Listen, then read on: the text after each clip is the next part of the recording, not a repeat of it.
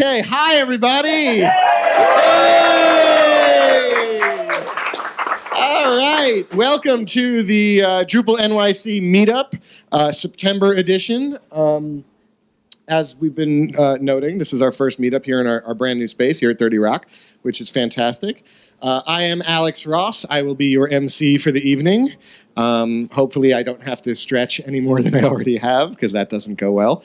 But we have a lot of really good things going on. I'm going to just go over some housekeeping things pretty quick, just to let you guys know what's going to happen today. Let you know what we're going to be hearing and how this meeting will go, how future meetings might go. Introduce some people, and we'll go from there. So we've already done agenda item number 1. We've socialized. Did everybody say hello to someone next to you? Everyone? Yeah. Socialize, right? We'll do more socializing later. And we've had pizza, so rockin'. There's still a couple slices in the back. So right now I'm going to go through a bunch of announcements. After that, we have some introductions to make. Slight variation from our normal format. Today's event, we're going to be doing, I think it's 6 or 7 lightning talks. 8? Are we up to 8? We have 8 lightning talks. So our typical... Something just, okay.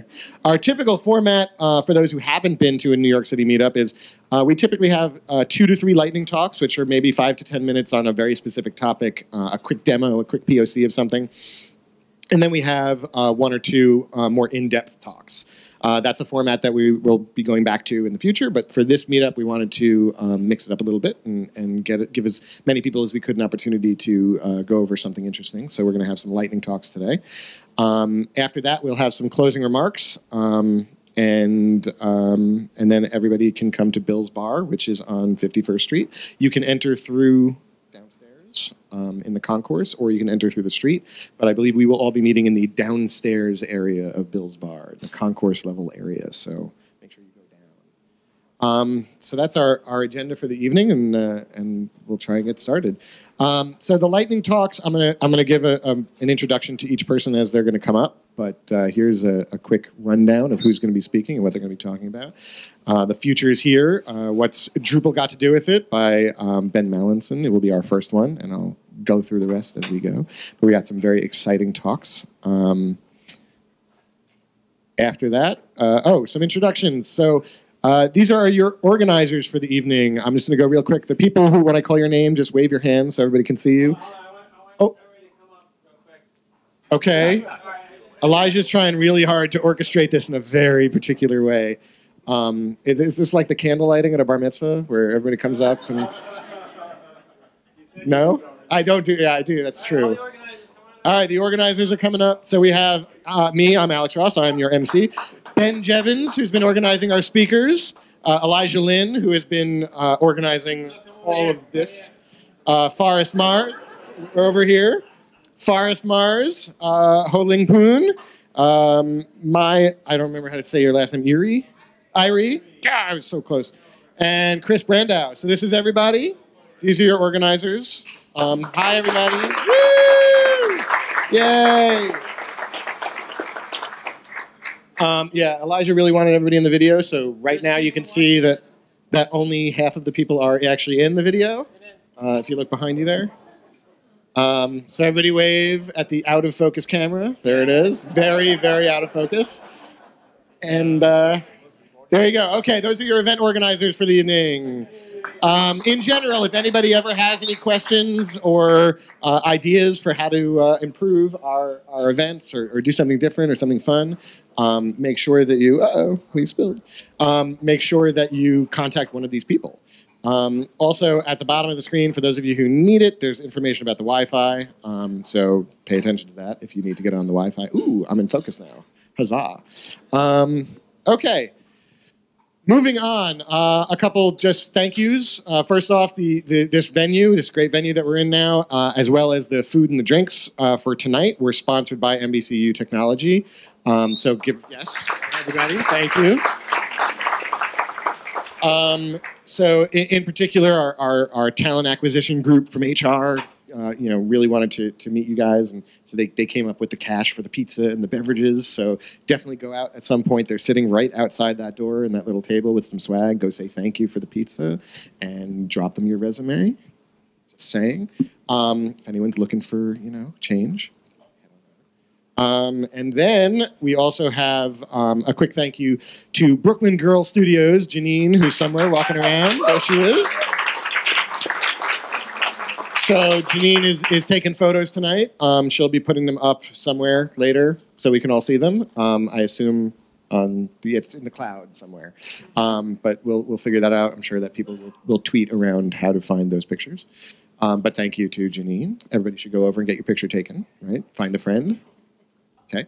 A couple quick interesting facts. We wanted to do this real fast, and we'll do it very fast. I already asked the percent of tonight's RSVPs that are first-timers. It looked to be about 3 or 4%, so that's cool. Welcome to all our first-timers or full-timers. Welcome to all our first-timers.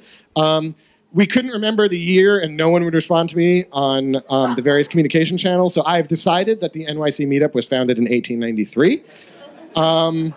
Couple other quick facts about 30 Rock. It's just a very cool venue, so we wanted to just give you a little nugget of info here. That famous photo of everybody having lunch on the beam, that was taken while they were constructing this building in 1942. The SNL stage is three floors down in the back of the building from where we are right now, which is just fun. And I forget what floor it's on, but I have seen this. There's a room somewhere where you open a random closet door, and in the closet door, you see all these pipes that were painted by Jim Henson while he was bored waiting to go on the Jack Paar show, which is just awesome. So, just some fun facts. I keep wanting to push whoever's computer this is and push the space bar, but that's not how it's going. Other housekeeping things, restrooms. Ladies' room is on this side. Men's room is on this side, about halfway down the corridor on your either left or right as you walk down the corridor.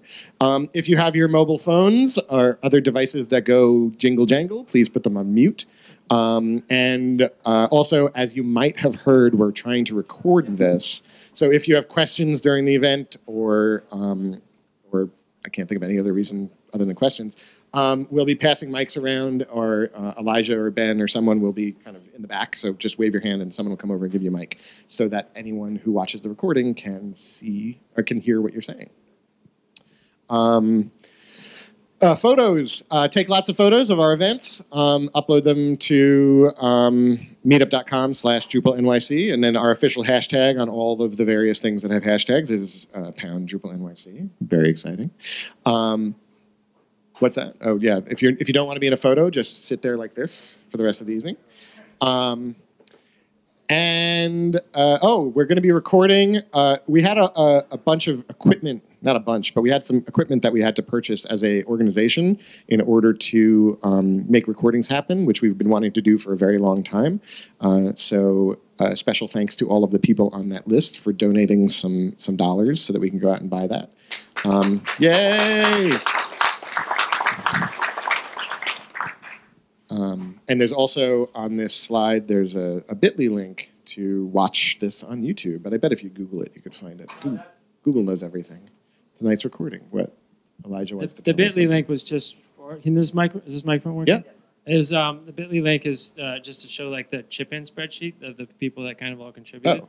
So I just put it there for historic purposes. Okay, so if you're interested in studying the list of people who donated, memorizing it, coming back next time and reciting it in order or backwards, then there you go.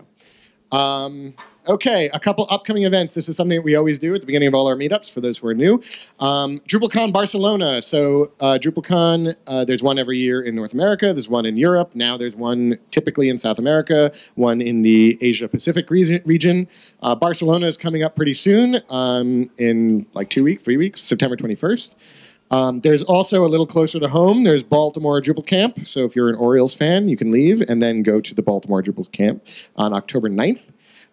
New England Drupal Camp, which I'm pretty sure is in New Hampshire this year, or is it still in Boston this year? I don't know. But luckily, there's a link for nedcamp.com. That's coming up in mid-October on the 10th as well. Drupal Camp Atlanta, October 16th and 17th. Head down to Atlanta. For that one. And then Bad Camp, if any of you have never been to Bad Camp, it's the largest camp that's not a con, typically. Forrest doesn't like when I point that out, but whatever. Sorry, Forrest. So that's in the San Francisco area, Bay Area Drupal Bad Camp. So if you can make it to any of those, that's terrific. There's always great sessions that go on. There's always sprinting that happens, and you can participate in the community itself. You can write some code, learn how to contribute to the community. Any of those things, submit a session, speak. If in general, if anybody has any other upcoming events that they typically want us to put in here, you should make sure you get in contact with one of the organizers, and we will try and include it in the appropriate meetup slide. Couple more of these things. Oh, interested in speaking. So who here has spoken at any kind of meetup ever? Okay. Of all of you who have raised your hands, all of you should come up with an idea and give it to Ben as soon as possible. Ben is in the back. For those of you who didn't raise your hand, now is your chance. If you want to give a good talk on some problem that you were having and you figured out a good solution, you came across some interesting module out there and you want to tell the world and shout from the rooftops about it, definitely let Ben know, and we will try and organize that. Additionally, if you were hoping against hope that there would be a talk about a particular topic, then, because you want to learn more about that topic, that is also a great idea to let Ben know. Ben knows a lot of people, and he will help to find someone who is an expert in that particular field or in that particular topic, and we will do our best to accommodate that kind of request. So definitely his contact is jevons@gmail.com. It's right there, or you can just go, talk to him in person. What else do we have? Okay, we're gonna do introductions. Even though we have a lot of people, but we have a framework for this, all right? Introductions should take 5 seconds or less. That's right, I cut half the time off from the top of the slide. Just, what is your name? What is your job title? I work for so-and-so, and I'm here to do such and such. My name is Alex Ross. I am a Drupal developer. I work for NBC Universal. I'm here to stall for time when recordings don't work. So we're going to start over there in that corner, and 5 seconds or less. Go. Name is Marcus Dent. I am a business development manager at a company called JobCity. I'm here to learn more about the tech side of Drupal. I'm Sean Duncan. I'm a technical team lead at FFW, and I'm here to connect with our community. My name is Eugene Estrade. I'm a developer, and I work for a new startup called Mito Group. I'm here just to connect with the community. My name is Frank Carey. I'm an entrepreneur and developer. I work for DaVinci, and I'm here to chew bubblegum and present on slides on DaVinci. My name is Daniel Hanold. I am a Drupal developer. I work for DNA Info, and I'm here to meet other Drupal developers. My name's William Wong. I'm a developer technologist. I work as a contractor. I'm here to meet other Drupal developers. My name is Ron Breyer. I'm a systems analyst. I work for myself, and I'm here to learn. I'm Forrest Mars. I've got my company called the Mars Group doing a Drupal consulting, and I'm here to fix bugs and kick ass, and I'm almost out of bugs to fix. My name is Elijah Lin. I'm a software engineer at NBC Universal. I'm here to just hang out with you guys, have some fun, and help organize the meetup. Hi there. My name is J9, and I'm here from Brooklyn Girl Studios to take photos of all you lovely individuals and make you look fabulous, darling. My name is Rainer Keller. I'm a graphic designer and site builder, and I'm here to learn about Drupal. Hi, my name is Mike. I'm in finance. I'm just here to learn more about Drupal. Hey, my name's Edward. I work for North Point Digital as a developer, and I'm just here to network with other Drupal developers. Hi, I'm Jeannie. I work at Waukeno Graduate School. I'm a program coordinator, content manager, and I'm just here to learn pretty much like everyone else. Hi, my name is Eric. I'm a developer. I work for Memorial Sloan Kettering Cancer Center, and I'm here to listen and learn. I'm Dan Flanagan. I work for a network of nonprofits. I'm a project manager and new to Drupal. My name's Tim Moran. I'm with Bliss Design in Staten Island, and I'm a site developer, and I'm here to eat and drink. Hi, my name is Mukesh. I work with NBC. And I'm here because you forced me to come here. Yes. He's not lying. Hi, my name is Imtiaz. I'm working NBC. We support lots of Drupal applications. Hi, my name is Ganesh. I work in NBC Universal, and we work for Drupal operations.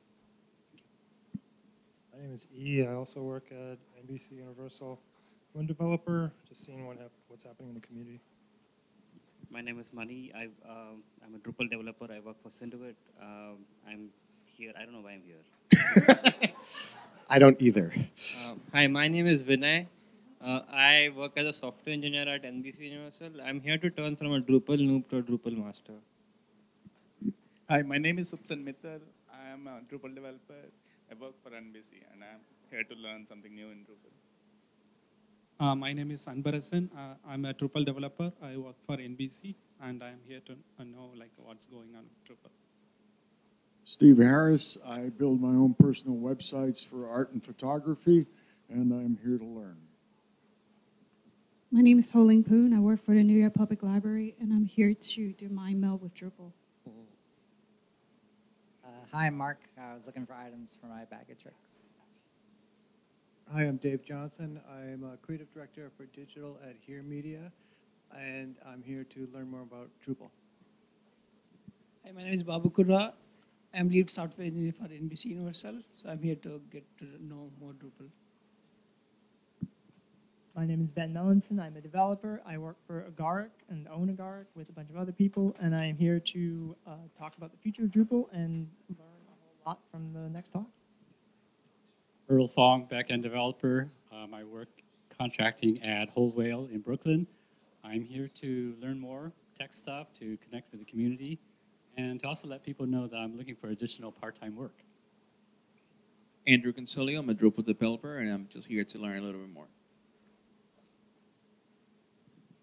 My name is Ali. I'm a web developer at United Nations. I'm here to meet with other colleagues. My name is Brad Wade. I'm a Drupal developer, and I work for Memorial Sloan Kettering Cancer Center, and I'm here to hire a front-end developer, so come talk to me. My name is Ben Horst. I am a product manager, and I work for Bloomberg, and I'm here to connect with the community. Hi, my name is Scott Walpole. I work in Analytical, which is my company. I do development and business relations. I'm here to network and learn as always. I guess we're standing now. Someone started a trend. We're standing. Go ahead. My name is Laura Downs-Puma. I work for Barnard College. I'm a digital strategist and site owner, so here to keep up with Drupal and network. Awesome. Mike Myers, VP of Development, Developer Relations for Acquia. I'm here to talk about Drupal 8 and why you guys should be building sites on Drupal 8 today. And I'm here to say hello to the community. I'm Deirdre Wyeth. I'm a front-end developer and also content strategist. I'm here to learn. Hi, my name is Jo Imeson. I'm a talent recruiter, and I work for Boyle Software, and we're looking for awesome Drupal developers. So come talk to me. My name is Andrei Khalipov. I'm a Drupal developer. I work for NBC Universal. People and have fun. Hi, my name is Sergey. I'm front-end developer at NBC Universal. I'm here to listen talks and meet people. Hey, I'm Chuck Fishman. I'm the director of the media practice at Acquia, and I'm here to help Drupal adoption in the media industry and also with digital agencies that are helping media companies build great digital experiences. So connect with me, please. Hi, I'm Jacob. I'm a solutions architect at Acquia, and I'm here to talk about something else than Drupal. So I'll disappoint you if you want to learn more about Drupal.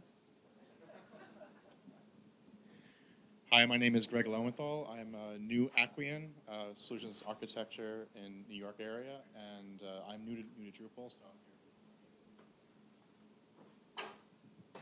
I'm Hi, my name is Matt Stein. I am a human being.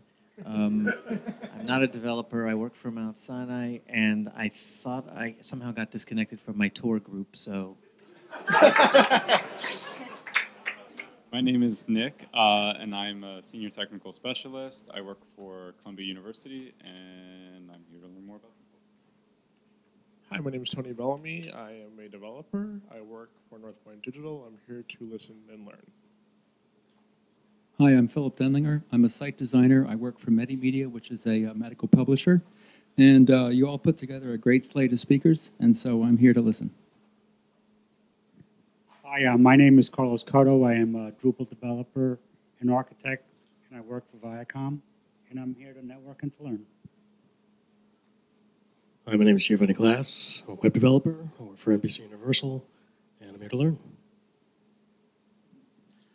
I'm Jeff Vargas. I'm a director of technology for Sci-Fi, and I'm here to try to convince Alex to expense all the drinks tonight at Billy's. Hi, I'm Kelly. I work for Sci-Fi for NBC Universal, and I'm here to learn project manager.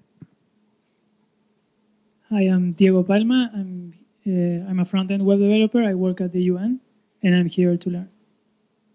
Hey, I'm Evan Piro. I'm a developer at Theater Mania, and I'm here to learn more about continuous integration and testing automation. Hello, my name is Moshe Lachter. I'm a graphic designer, and I'm here to become less confused about Drupal.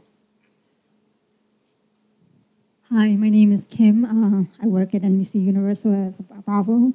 I'm a developer, and I'm here to connect and learn. Hi, my name is Christina. I work at the new NBC Universal as a Drupal developer. I'm here for meeting my friends and also learn some new stuff.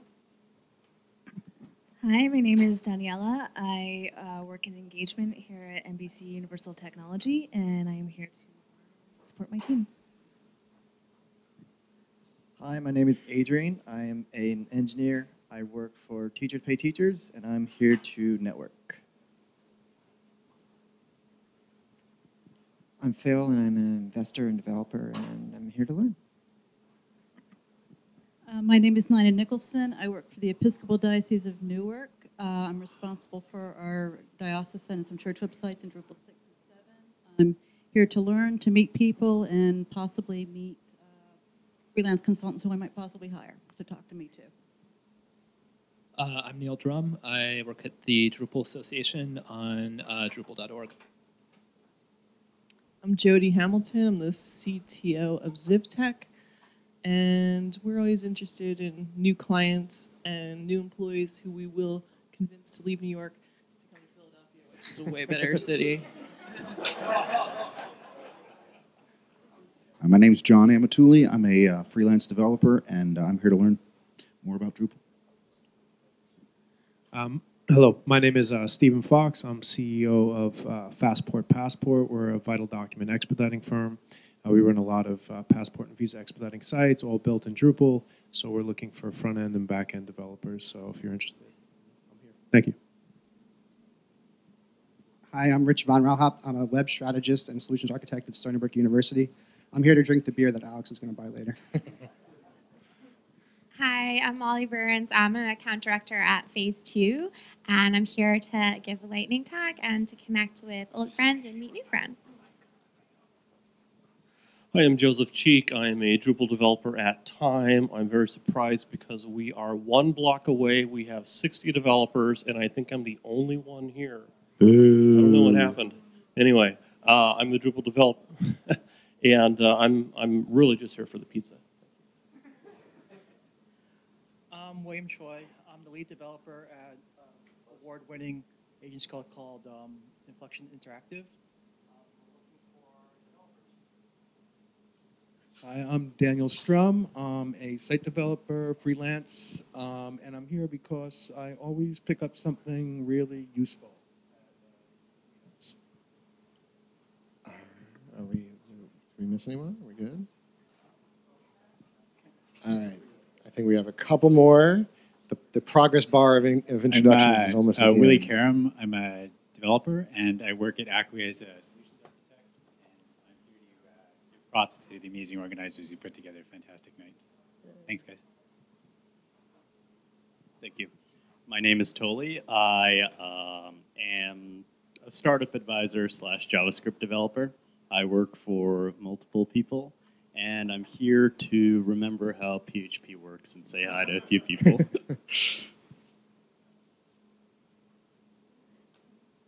My name is Vanita.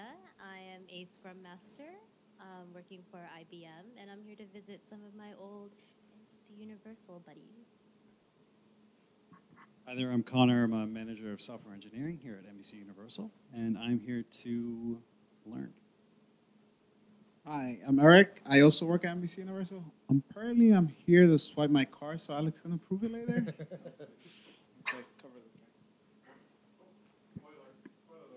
Hi, my name is Alex. I'm the CEO of ZipTech. Like Jody, I'm here to tell you that Philly is better. Cabletown will welcome you when we move your jobs to Philly in 2017 when the tech center opens.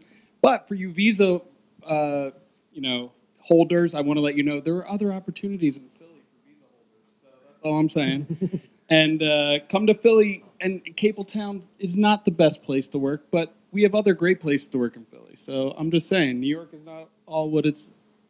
Chopped up the bit. All right. Enough. Haters gonna hate.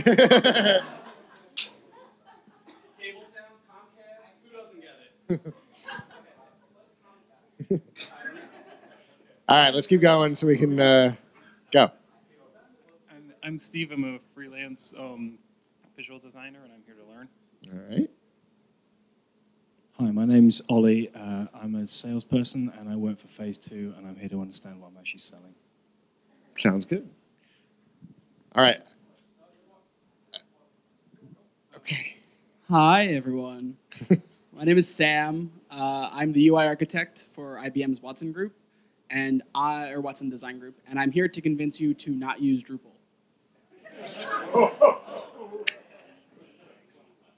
I'm going to swing over here. Yeah. Hi, I'm Kevin Sweeney. I'm a talent acquisition director here at NBC Universal. Oversee technology and our operations and technical services hiring in New York City, Englewood Cliffs, Colorado, LA, Seattle. So we cover pretty much coast to coast.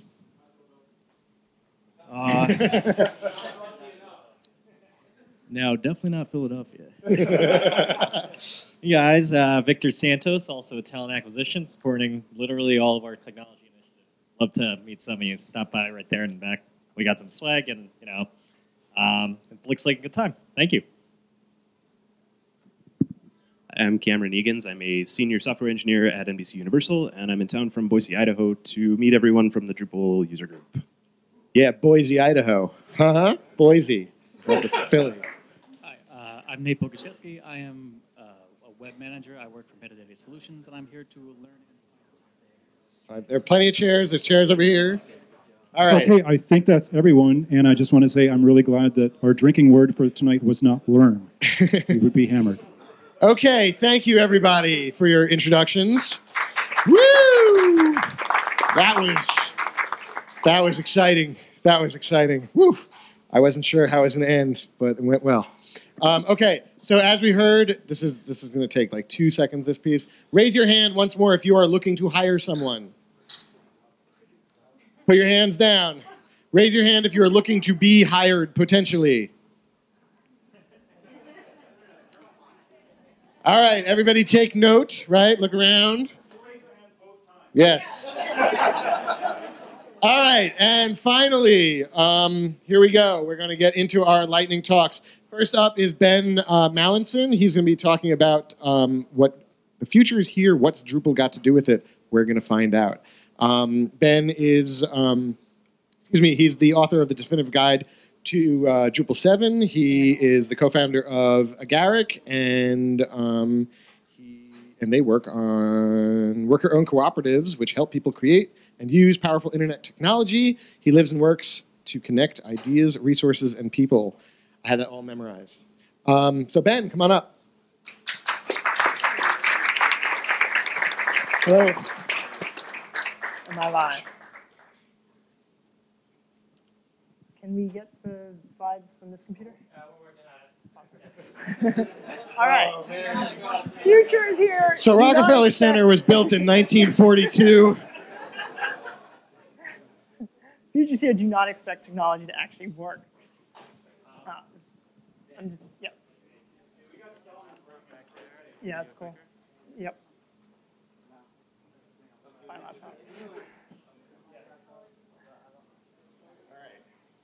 Let me explain how this works. 2 buttons. This is a good user interface. I will probably not screw this up.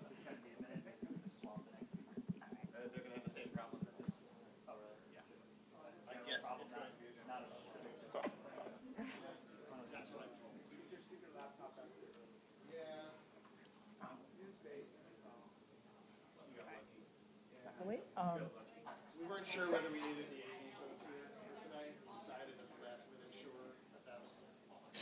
What could possibly go wrong? So we're going to hear a lot about some really cool things that Drupal does and some things that Drupal doesn't do. This looks like a really diverse. Yeah,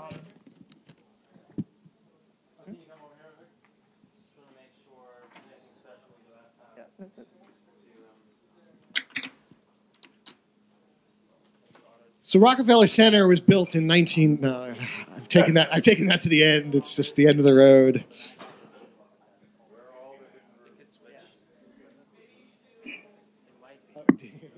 It's a dancing? Is that what that was supposed to be? Yeah. It's working. No. It's going. I could do like old George Carlin routines from the 80s. I really don't think that would be appropriate.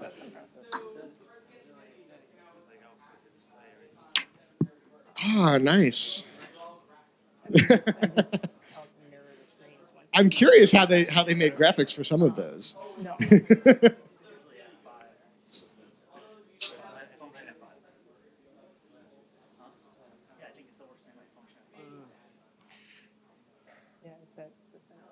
Yeah. The world famous rock group playing downstairs right now on Jimmy Fallon, The Roots. They're from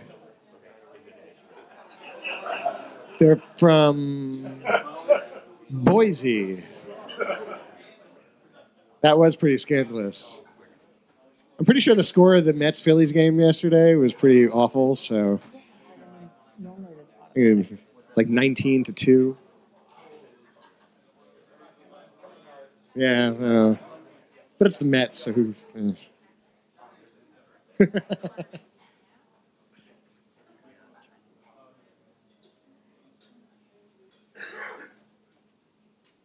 Hello. Forest Mars, ladies and gentlemen.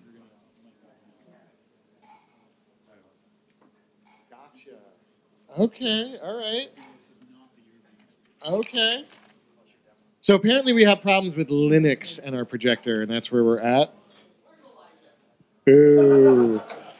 So here's what we're gonna do. We're gonna bring up Molly Burns real quick. I hope that Molly's still in the room and knows that we're gonna bring her up.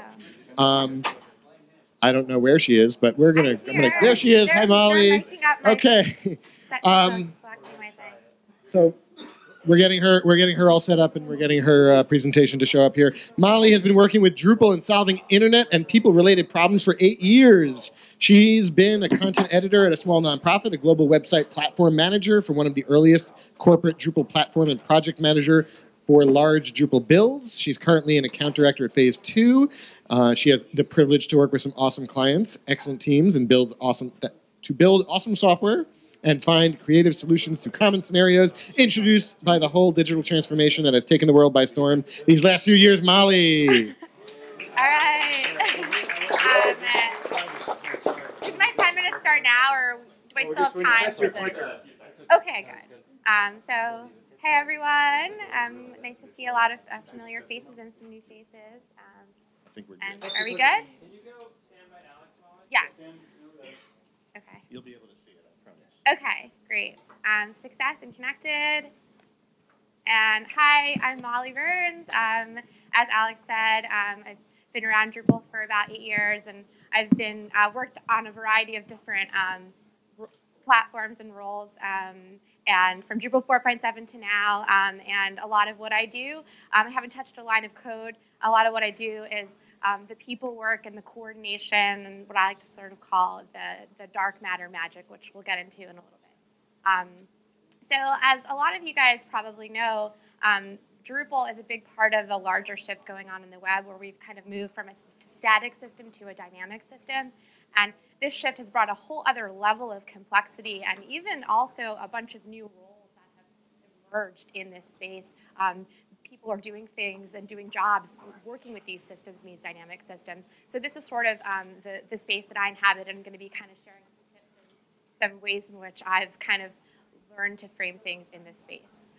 So kind of continuing on this theme, and a lot of what I get, people are like, what do you do? And I'm like, I do the internet. I work on the internet. It's kind of the space in between science and magic where kind of things get done, and the non-physical phenomena, the coordination, and the working with people to solve problems that maybe have never been solved before or need to get solved in a different way. So I'm going to talk a little bit about dark matter. I don't know if you guys know any astrophysics, but this is a term that refers to dark matter that's unseen, it's everywhere, and it keeps the universe moving. It's only defined by its interaction with other things, so it's kind of hard to put your finger on exactly what it is. You can't like take a picture of it and see it. And so dark matter, it's been proven to be in between our neurons and in our brains, as well as in the larger galactic space, and I also think it is a part of the fabric of what brings building the internet together. So you can kind of see here, this is a picture of a network modeling of people's interactions. And so a lot of the dark matter and getting things done in my space is actually the work that happens in between people and within systems. So I've had the opportunity to work with a lot of people over the years, some of whom are in this room. What up, Stepson? New faces who I haven't seen in a long time. And a lot of these networks and connections are actually what makes things happen and get stuff done. So sort of managing configurations and doing builds by teamwork is a big part of that process and that kind of internet dark matter that we're all sort of a part of. So we definitely all kind of, when we're working as a team, we get to a situation where there might be a problem. You know, there's a problem space that comes up, and sometimes working through and defining these problems is kind of the first stage to be able to solve them and move forward and to create a solution. So I'm going to be just talking about a sort of framework that I've thought of that's helped me frame a lot of the problems that I might have come up with on a day-to-day basis. And I don't have time to do the solutions, but hopefully my kind of way of thinking about the sort of dark matter problems that come up will be helpful to you guys. So the first type of problem that I see is an internet level problem, right? This is a problem or a situation that comes up where this is just how the internet works, and maybe we have to all kind of think and realize that this hasn't been going on for that long. This is still in the early stages, I mean, relative to like geological and astrophysical time, right? So a common one that comes up as an example is sort of the question of why does my custom font not look exactly the same on IE7 as it does on the brand new version of Google Chrome? Well, that's actually because browsers render in different ways and have different rules. And when someone asks me that question, I have to sort of walk back and say, look, this is an internet level issue, and let's talk about it. So, you know, just continuing to remember that not everything has been solved yet, and sometimes it's okay to say, look, we're all figuring this one out. So let's find a creative way. Let's get some sort of workaround, or let's talk about how we can frame it. Next one is a system level problem. So a lot of times we're working with dynamic systems that are built on top of frameworks, whether we're talking about PHP, which this man's here to learn more about today, or we remember, or we're working with Go or Node.js or anything like that. We have frameworks that have certain baseline assumptions that have been made. So sometimes we get a problem where someone says, you know, I'm expecting what I see on Facebook to be happening on Drupal, like live update, I'm expecting it, I just put my content in, and boom, why am I not seeing it? Well, there's some systems have caching, and you know, Facebook has a really, really huge development team. They've been developing their own PHP platform for like 10 years with millions of dollars. So sometimes we have to sort of step back and realize this problem is part of the system, and that really helps to kind of frame like, you know, hey, we can solve this, it's possible, but maybe it's not going to be, you know, something that's in the budget or in the timeline for what we're talking about.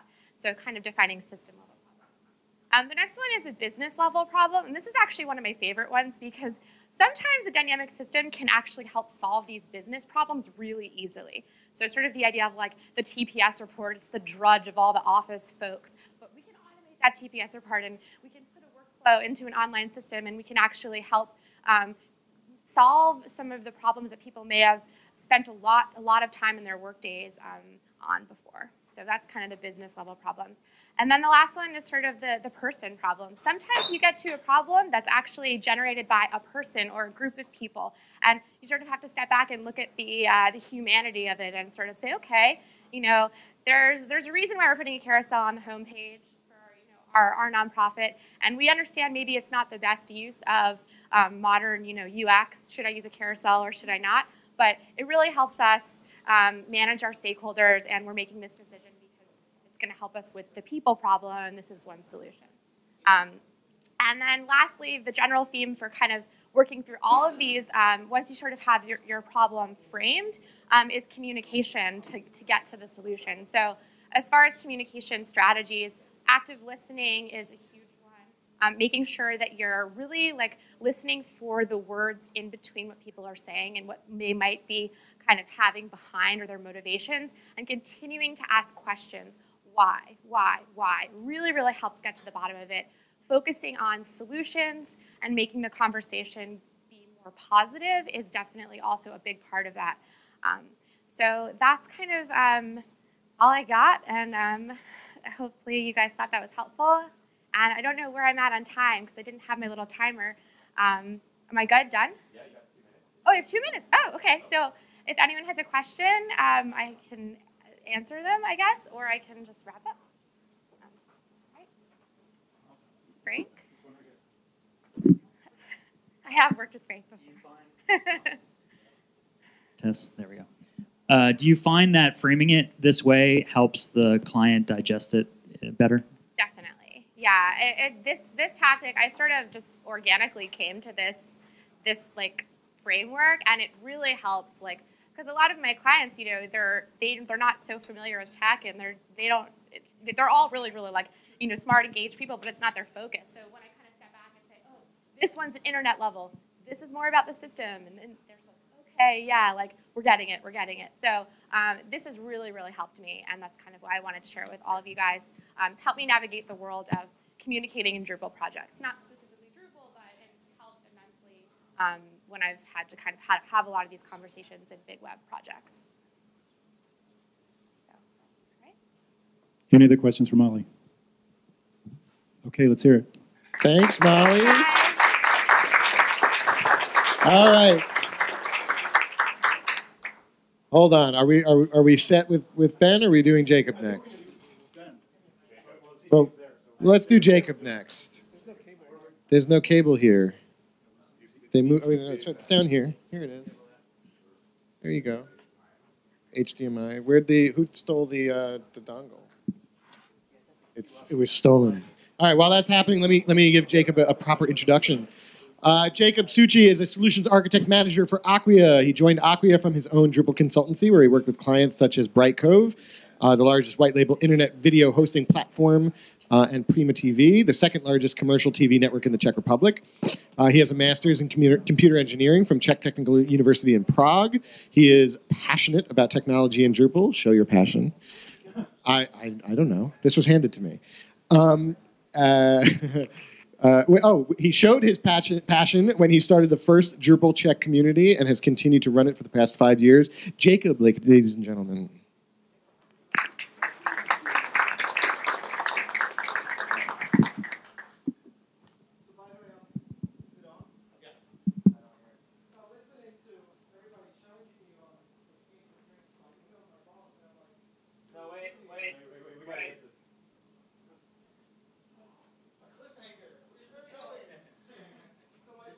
Well, you can expense $300 worth of drinks today if you bring me 2 candidates, because everybody's hiring, and if Alex Ross matches that.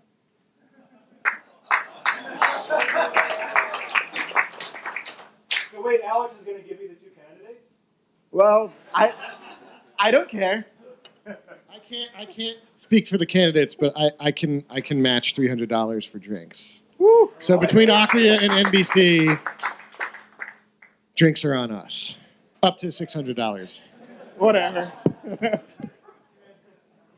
Okay. So the first talk wasn't about Drupal. The second talk is not about Drupal either. I hope the third talk is about Drupal now. Yeah. I know Sam is going to come in and say, oh, you shouldn't be using Drupal. So we'll see what happens. But what I want to talk about a little bit about is Drupal competition, because when we take a look at what we're doing here, there's obviously a lot of systems out there. And I promise I'm not going to mention WordPress even once, except now. But obviously, when you take a look at what we've been doing, we've done a great job at getting off the island, right? Drupal 8 is no longer the pile of code that we came up with. It's a symphony and everything else. And in my opinion, it's the same what we need to do with our understanding of the market. So what I want to do today is really give you an overview of one of the technologies that's out there that's competing with Drupal, to show you what they're doing and to show you what we're competing with, so you can gain a little bit more understanding. Because in the end, my goal is Drupal world dominance, right? Your goal as well? Yeah? Everybody, right? So to me, we need to understand what the competition is doing. So when you take a look at the market, there's hundreds of agencies like NorthPoint and Phase2 and all of these, or ZiftTech, sorry, Jody over here. And a lot of them, and hundreds of them, they've never heard of Drupal. They have no idea what it is. But they're working with a system that you might heard of, or actually say Drupal if you've heard of Day Software. Have you heard of that? Yeah? Have you heard of CQ5 before? Yeah? Adobe Experience Manager? Yeah, there we go. So Adobe Experience Manager is a product from Adobe. It's actually an acquisition product. They bought it from Day Software. It was called CQ5, and now it's called Experience Manager. Sounds awesome, right? And it's actually quite awesome. And you know, to give you some perspective, the kind of educated guess is that this is a $500 million market for Adobe in terms of license fees for Adobe Experience Manager. It doesn't include implementation, any services around that. It's just licenses, right? So a huge market for them. And obviously that means that they're kind of the gorilla, or they're the dragon in the room, right? They're trying to eat us, and they're trying to eat everybody. And they're actually quite good at it, but I can tell you that when they compete with us and we really get to the table, they often lose, because obviously we have a better product, right? Or I believe we have a better product. And typical deal, by the way, for Adobe Experience Manager is they'll go to the table and say, you know, the product is $100,000, and it's a small deal for them. They don't want to worry about that. Typically, it could be $500,000. It could be $1 million just for the license of the product. And then they will come to the stage with partners. You know, they have a lot of partners as well. And they'll say, an implementation, by the way, you partners, you want services money, it's 4 times the license fee, typically. So if you sell something for $1 million, they expect the partner to come with a $4 million bill, right? So it's a huge product, and nobody was ever fired for buying Adobe. The reality is that that's happening right now. So how do they sell this, right? They sell something that's called Adobe Marketing Cloud. Again, it sounds awesome, right? They don't sell this to IT people. They don't sell this to most of us. They sell it to marketers. That's the new audience. You need to remember, this is our new audience, not IT people, but marketers. Those content editors, the people that create the experience, right? They're responsible for this, and they sell to them. And they show them how beautiful it is, how simple it is to use this. And they sell it in a concept of something that's called Marketing Cloud, right? It's everything you need to do digital marketing, everything you will ever need to do digital marketing. Adobe Experience Manager over here, that's just a simple part of that. But there's also a lot of other products, right? And guess what? All of them are acquisition products. So the Adobe Social, that's something that used to be called Context Optional or Efficient Frontier.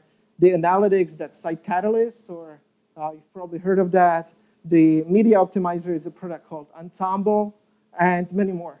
So it's acquisition-based, but at the same time, they say, this is the beautiful marketing cloud, and it's all integrated. Well, turns out, I can't call it vaporware, just in case some of them is in, you know, some of them are in the room, but the integration is kind of the North Star that they're trying to achieve, but they're not there. And they will never be there fully because they can't really compete with the Drupal community. With all of you coming in and developing the Marketo module or developing the Google Analytics module, they can't compete with that, but they're trying. And what we need to do is be able to show everybody that the integrations that are in the Drupal community are better and can be faster because you can do that. So have you seen this? This is the MacBook Air. This is the mother of all demos to me. You know, Steve Jobs with the envelope. Have you seen that before? The video. It's just the best demo I've ever seen. So let me give you a quick demo of the product, okay? I can't give you a live demo for various reasons, including licensing reasons. But I can show you a video. I've had one of my colleagues create a video. So, and it has no sound, so I'll just quickly comment on that. And it has like 2 minutes, but I have it on 2 speeds, 2 times the normal speed. So just watch this. And the goal is, you're a marketer, right? You're responsible for content, and you need to edit this content, and you need to add a content call to action to a page. You have a page selling some products, and you want to add a button, right? So let me quickly play that. So you can see that, you know, I have a lot of sites here. You know, I can get overview of all the sites, and I have a site called Geometrics, right? And I can take a look at the site. This is like a selling sports goods.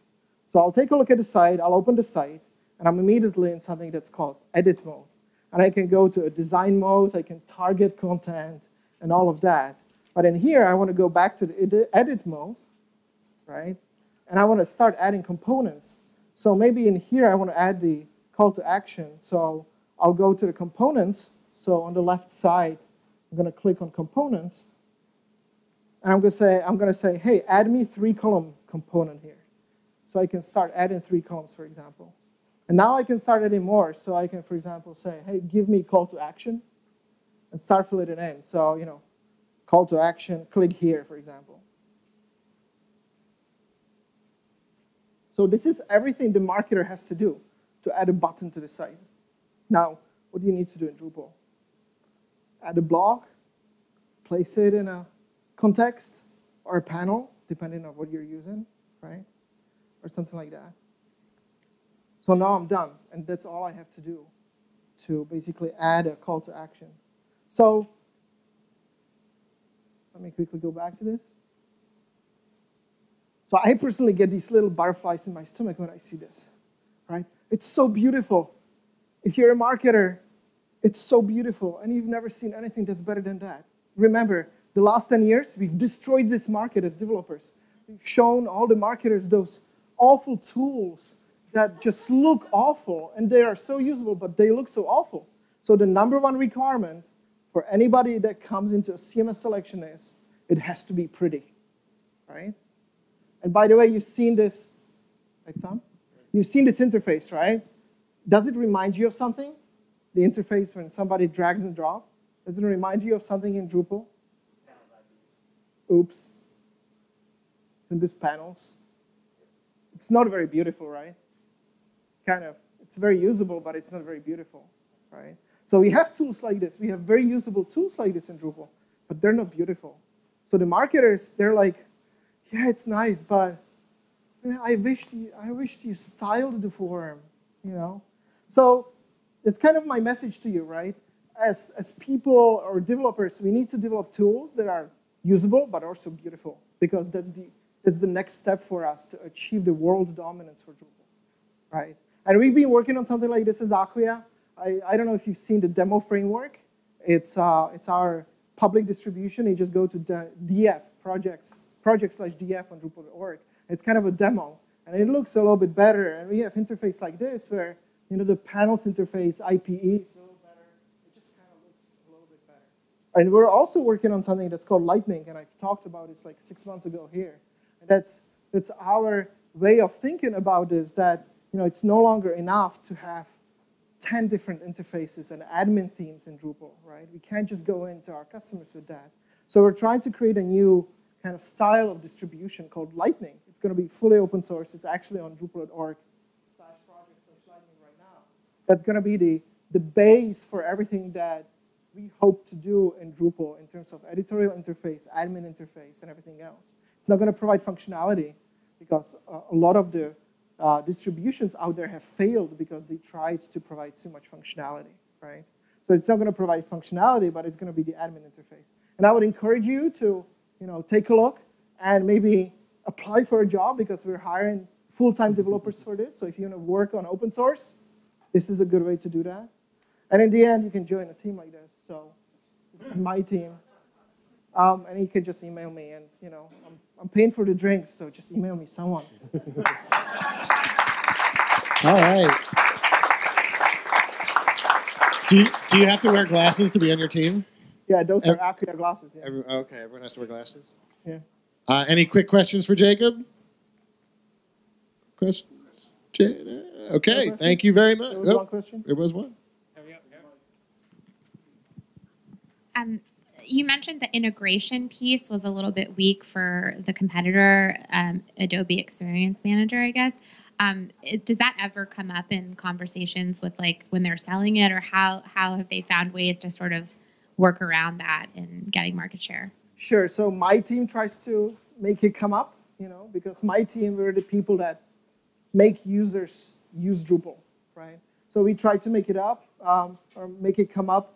Adobe will come in and say, yeah, you can do whatever you want, right? And it's true, you can do whatever you want. But with Drupal, it's going to be faster, cheaper, and better, right? So that's the message. All right.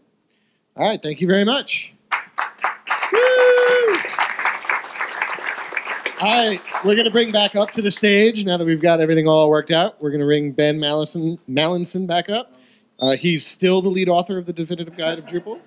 I'm not going to go through the rest again, but here is Ben, and his presentation is not here. So I'll go through the rest of this again. He's still the co-founder of Agaric now.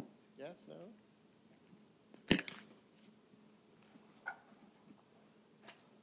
no? No, it's on a Mac now. Good? Is this it? I hope this is it. Rockefeller Center was built in 1942.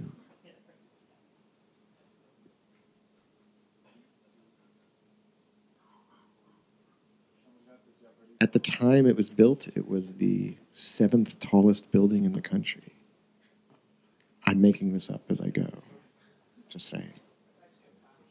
Huh? I just pulled it out of my... Yeah, all right.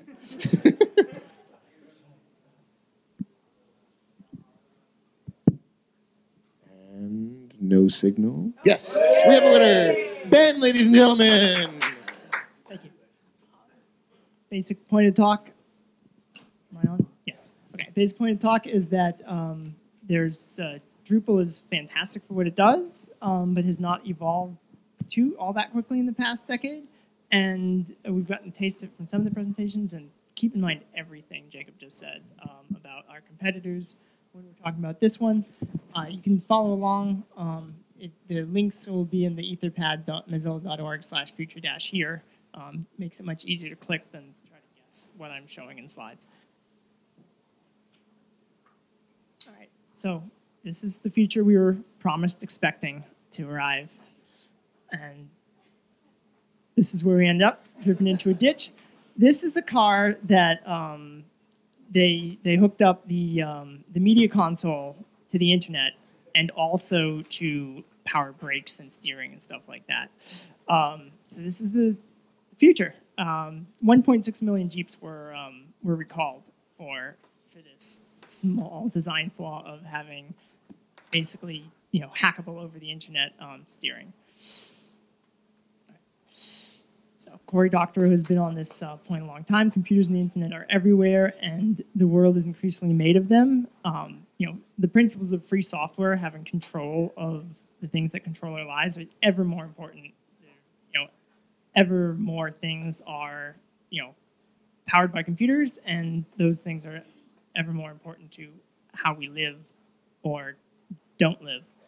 This is a plane with a software bug. People died as earlier this year. And so we have to admit that computers have also made us safer, and will probably continue to make us safer. It's my favorite right now. 40,000 people a year die on the highway driving, and driverless cars will probably save a lot. But the question is, who is going to control this, or how are we going to make sure that that we, the people who are in danger and whose lives are being controlled by computers driving us around, are actually in charge. And if you think that, okay, I mean, we're just going to figure it out, we're just going to, we're not going to make such a huge mistake with something that's controlling so much of our lives. This is we're coming up on the 30th anniversary of the first computer virus. A couple of people in Pakistan saw like how bad security was with MS-DOS coming out, and they wrote a virus that infected like most of the MS-DOS computers in the world at that time. And Microsoft went on to become the standard with abysmal security the entire time. So we can't count on something not becoming a standard just because it's bad. Which brings us to my one and only qualification for giving this talk. This was on a website that's still up that I just saw the other day. My one qualification for giving this talk is in 15 years of web development, I have not once used Flash. The point is, the future is here. And if you're in Cambridge like I am a lot, you actually see these all of the time. It's scary. This is not in Cambridge. This is, of course, China. But the future is already here. These are solar panels in Bhutan, I think. And this is a prison in West Virginia. The future is not evenly distributed. We're still doing things extremely backwards and badly for ourselves. So the real back to the future here is static websites. A lot of us since started out in Drupal making Drupal sites, particularly for the exact reason that they were not static, that we could give control to clients, to the owners of the websites, that they could log in and change what's on the text without having to call a designer and say, hey, I need to change a word on my website, and spend 5 weeks trying to track down the person who originally made their website. Drupal is a huge advance over static sites. But as we saw with Drupal again, there's a lot of risk of just having a database hooked up to the internet.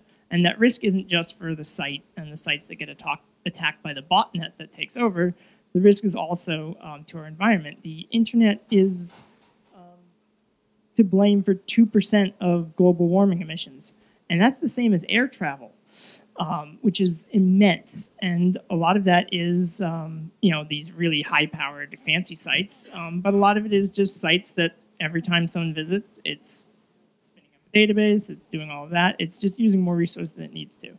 So the wild idea I'm pitching is that Drupal can start to compete with things like Squarespace and ultimately even the grid, which bills itself as the future of web development, artificial intelligence making websites.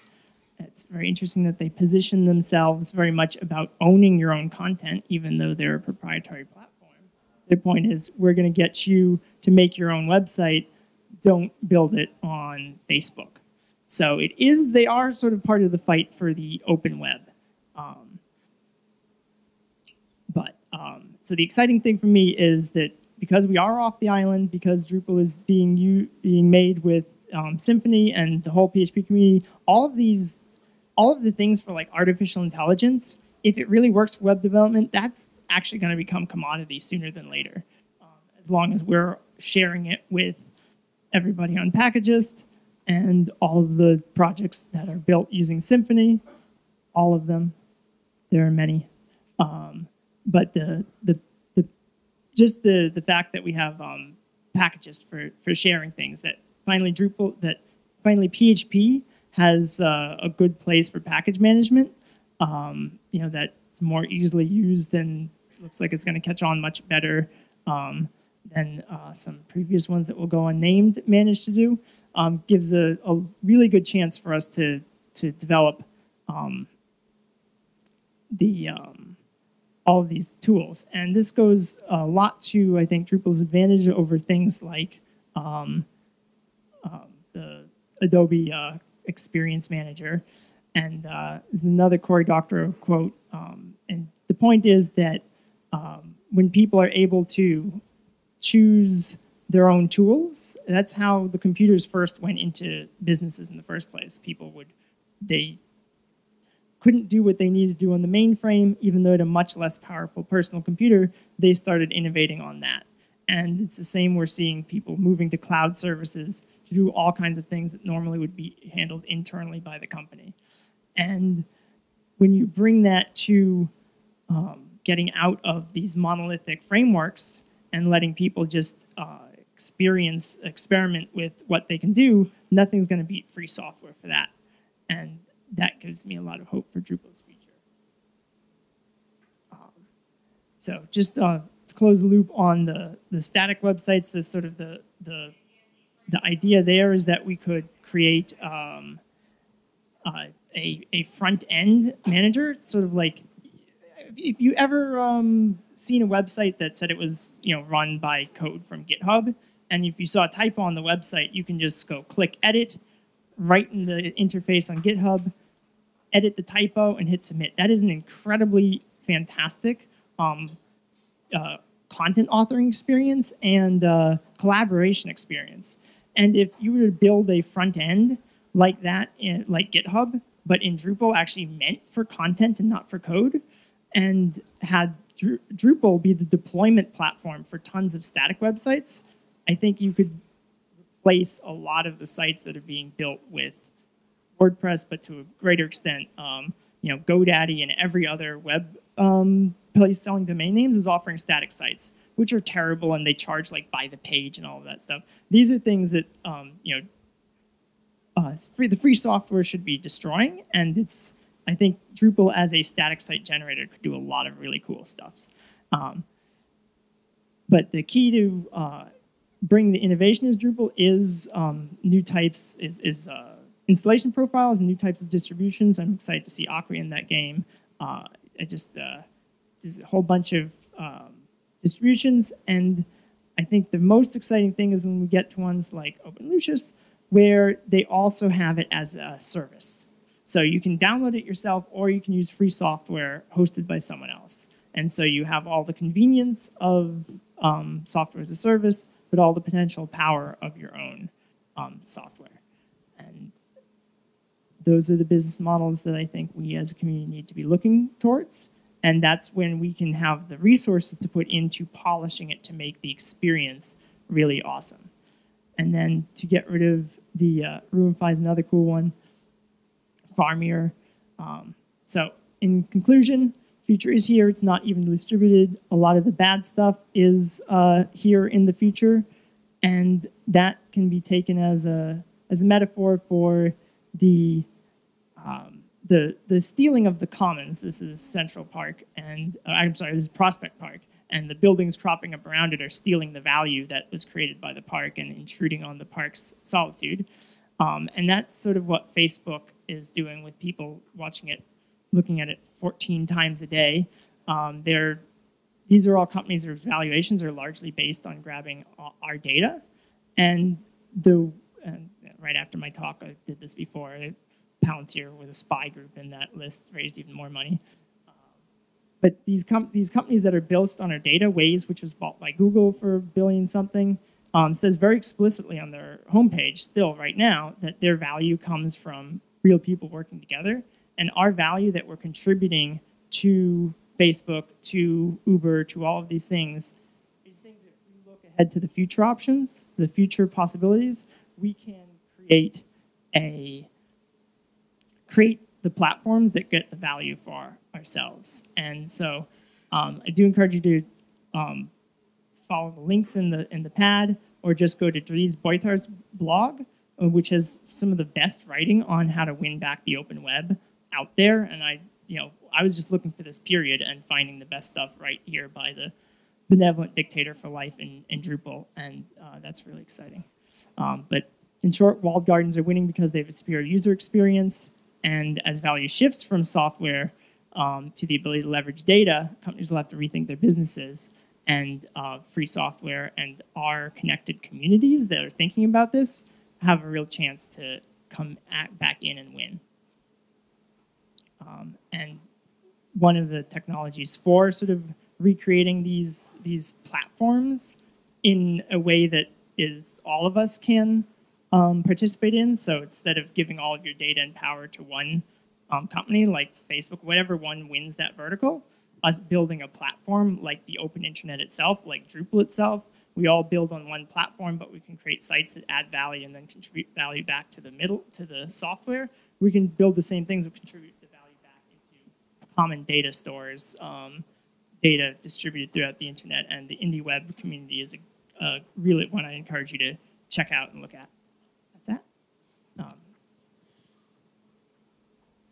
Oh yeah, just in closing, you know,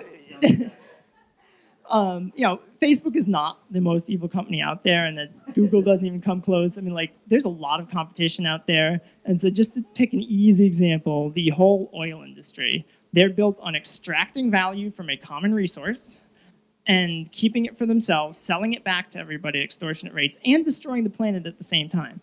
So nothing that we can do in the internet can come close. But the exciting thing is this horrible business model, which, you know, they have governments fighting wars for them and everything, is losing to distributed, much more open solar. And so if that can be done in the real world, solar and wind energy winning over this sort of centralized, gigantic power plants and dams and stuff like that, then surely we can win an open, decentralized web. Thank you. All right, thank you very much, Ben. Thank you very much. Real quick questions. All right, let us move on. Thank you. We are going to go to Frank Carey. Is Frank ready with slides and being, thank you, and mic'd and all that good stuff? I'd like to make a correction.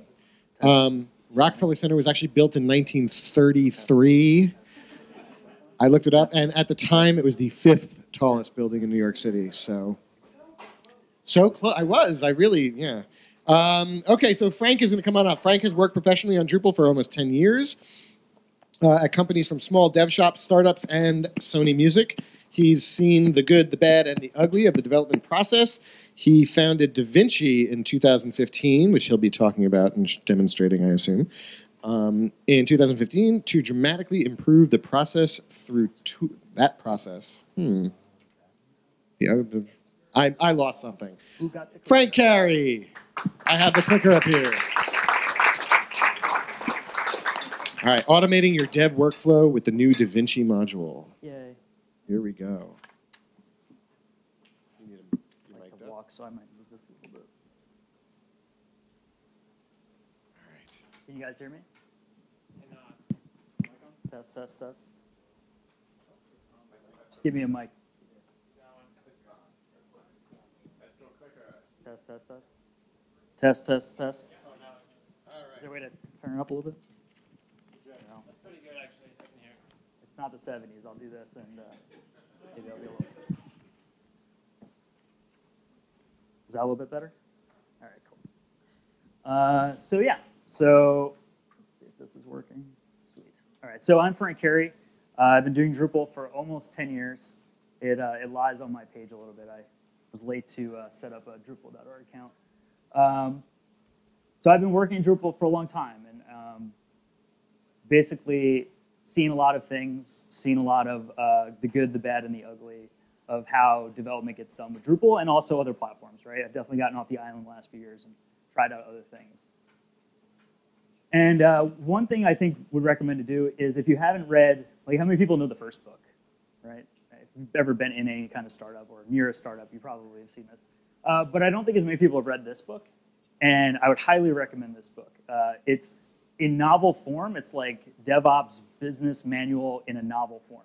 It sounds crazy, but it's an amazing book that what I think does really well is highlights the fact that at this point, with how much software has eaten the world already, and it's only going to get worse or better depending on what your job title is, that it's business critical at this point, right? I mean, it's been business critical for a long time, but when sites don't launch, or how many people, I won't say how many people are on Ashley Madison, but how many people have heard of Ashley Madison sometimes, right? So when things go wrong with software, things can go, seriously wrong with your business. One of the authors of the book, Gene Kim, this is his slide. He says this is the slide that sells DevOps, right? And so what it tries to focus on is what operations sees as, these two silos, what each team sees, and what the final result is that your company's market share goes down and your business misses commitments, and to make up for it, the business makes even larger commitments that then don't even get, the developers don't even get asked before they commit to some deadline about some big new project, right? But then it comes and falls in their lap. They ship things late. They get it there the day before. It's barely working. They drop it over the fence to operations. Operation takes it and tries to do what they can, and it's just sort of a vicious cycle. So my opinion, like I got into development. I wasn't a computer science person, right? I got into computer development because I needed to do something. I had a goal that I was trying to accomplish, and I'm a person who likes to collaborate and solve problems and be experimental. So like this is what development to me should be like, right? And I think we've all started, whether you've maybe even just started, you start in even say Node.js or something. Like your first week, you're like, man, it's just like this, right? And then you build something in Node.js or Drupal, right? And it ends up being more like this, right? And so what happened, right? We were on two wheels. It was great. Everything was going well. How did we get to this point, right? I think we got to this point because there's just not time, right? We run out of time.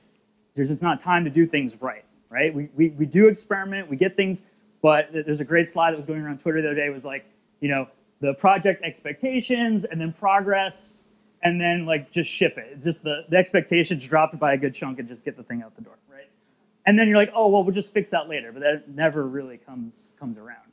So the things that we should be going back and doing and spending more time on are like paying down that technical debt, trying out new things, right? Whether it's D8, most of us can't even find the bandwidth to try out D8 because we're still patching up some D5 site or something that's still trying to run. Tooling and training, right? I mean, I've worked with a lot of teams. I think it amazes me. I mean, you can come to a meetup, but it amazes me that training is not like a de facto thing that development teams are doing on a constant basis, right? So what we're trying to focus on with DevOps, I think, is really these three pieces, right? Trying to set up a test, CI, how many people know CI, right? Continuous integration, CD, continuous deployment, right? Which basically just means if it's ready, get it out the door. Don't wait to some giant monolithic release like Windows 10 or something. And automation and maintenance, right? And tooling. So we're going to talk about that too.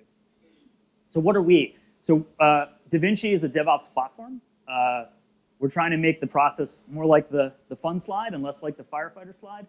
And we're hiring. So reach out to us at DaVinci.io Careers. We have an office in the Hudson Valley, and we're hiring remote people from New York. Who knows who this person is? See some hands. Well, I didn't say who can read the slide. I said who knows who this person is, right? Yeah, Amazing Grace, right. Grace Hopper is my hero. Why is she my hero? Is it because she's the first or one of the early, female programmers? No, I think she was a great programmer who happened to be a woman. She was the first lazy programmer, right? So Grace's claim to fame amongst, having she worked in the Navy, was here at Vassar, upstate, as a professor until 1941 when Pearl Harbor happened. She joined the Navy and went on to illustrious career as, a pioneer in computer science. What she tried to put out there was, the men or whoever were working at the time were basically coding things with assembly. And she said that this is, in the 50s, she said this is foolish. Why? Only a few people can do this. It's very selective, and it's a pain in the ass. Why can't we write things more like an English way and then just, I don't know, compile things down? But there were no compilers. So she wrote the first compiler, right? She wrote, and was key, at least key as part of other teams, she wrote COBOL, right, which is the first big programming, or the first programming language besides assembly. So to me, she's my hero and someone that I take, trying to say, let's save time. Let's think outside the box and find new ways of doing things. So DaVinci is a module as well. And I want to say like we should all be using these tools that we've built. Not just because we built them and you should use them, but because we have to save time, right? We don't have time during the day to mess around doing things over and over again. So whether it's this tool or some fork of it or some other way you can think about doing it, we have to find ways to save time. So with DaVinci module, the idea is to like standardize the platforms across the different environments, standardize the environments across different platforms. So Acquia has basically this. This is an Acquia screenshot. Pantheon has something almost exactly the same, right? I think they call this test. But any other situation you have, whether you're deploying to Rackspace or your own custom thing, you're going to have some sort of interface like this. And the idea is let's try to standardize that. So it does. It sets up these 4 standard environments. You can add more if you like, but it sets up a local, development, test, and production environment. If you enable the environment indicator module, you'll get these for each environment you're in. How many people have done something by accident in production because they thought they were on some other version of the site? I have. And it also, even with the tabs, right? I'm a person who has about 3 billion tabs open at any one time. And it gives you these little indicators on the tab itself, right? So the idea being that you can just simply copy a database. What you're normally doing is pulling a production database back to one of these various environments. You do that step, whether it's a drag and drop operation or it's a Drush SQL sync or whatever you're doing, and it just the next page load, it swaps the environments and does magic things for you. So the things it can do is enable and disable modules, right? Not rocket science, but we'll go into what is rocket science about that. Customizing settings and clearing all the caches. So how many people have tried Features Master yet? Okay, you should all go right now and try that out. So the idea of Features Master is one of the things that we export through features, like all of the things, but one thing that hasn't been traditionally exported is what modules are enabled. Isn't that like the most important critical step or critical configuration thing that you have, like what modules are enabled on your site? So all it does is just export. These are all the enabled modules out, and it's we'll go through setting that up. And then a new feature is basically you can set within your different environments, you say, these are the temporary enabled modules. So whenever it's in that environment, it looks at this variable, and it will automatically add these to your list. Or in this case, it will turn off modules on the list. And so normally you could just do this with Drush, or with modules enable. But the beauty of Features Master is that when you're using this and then you go to re-export your modules, it's smart enough to ignore anything you temporarily added. So it's not going to, when you re-export, it's not going to add any of these to the list. The same thing with something that's temporarily disabled. Even though you don't have syslog enabled locally, when you re-update your features that are exported, it'll add the syslog module. So changing configuration, I think, is really important. You should have all your errors showing to you locally. You should not have errors showing on production.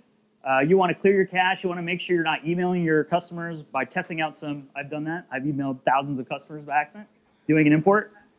All right, so how do we do it? I've got to run through. You've got to install the module.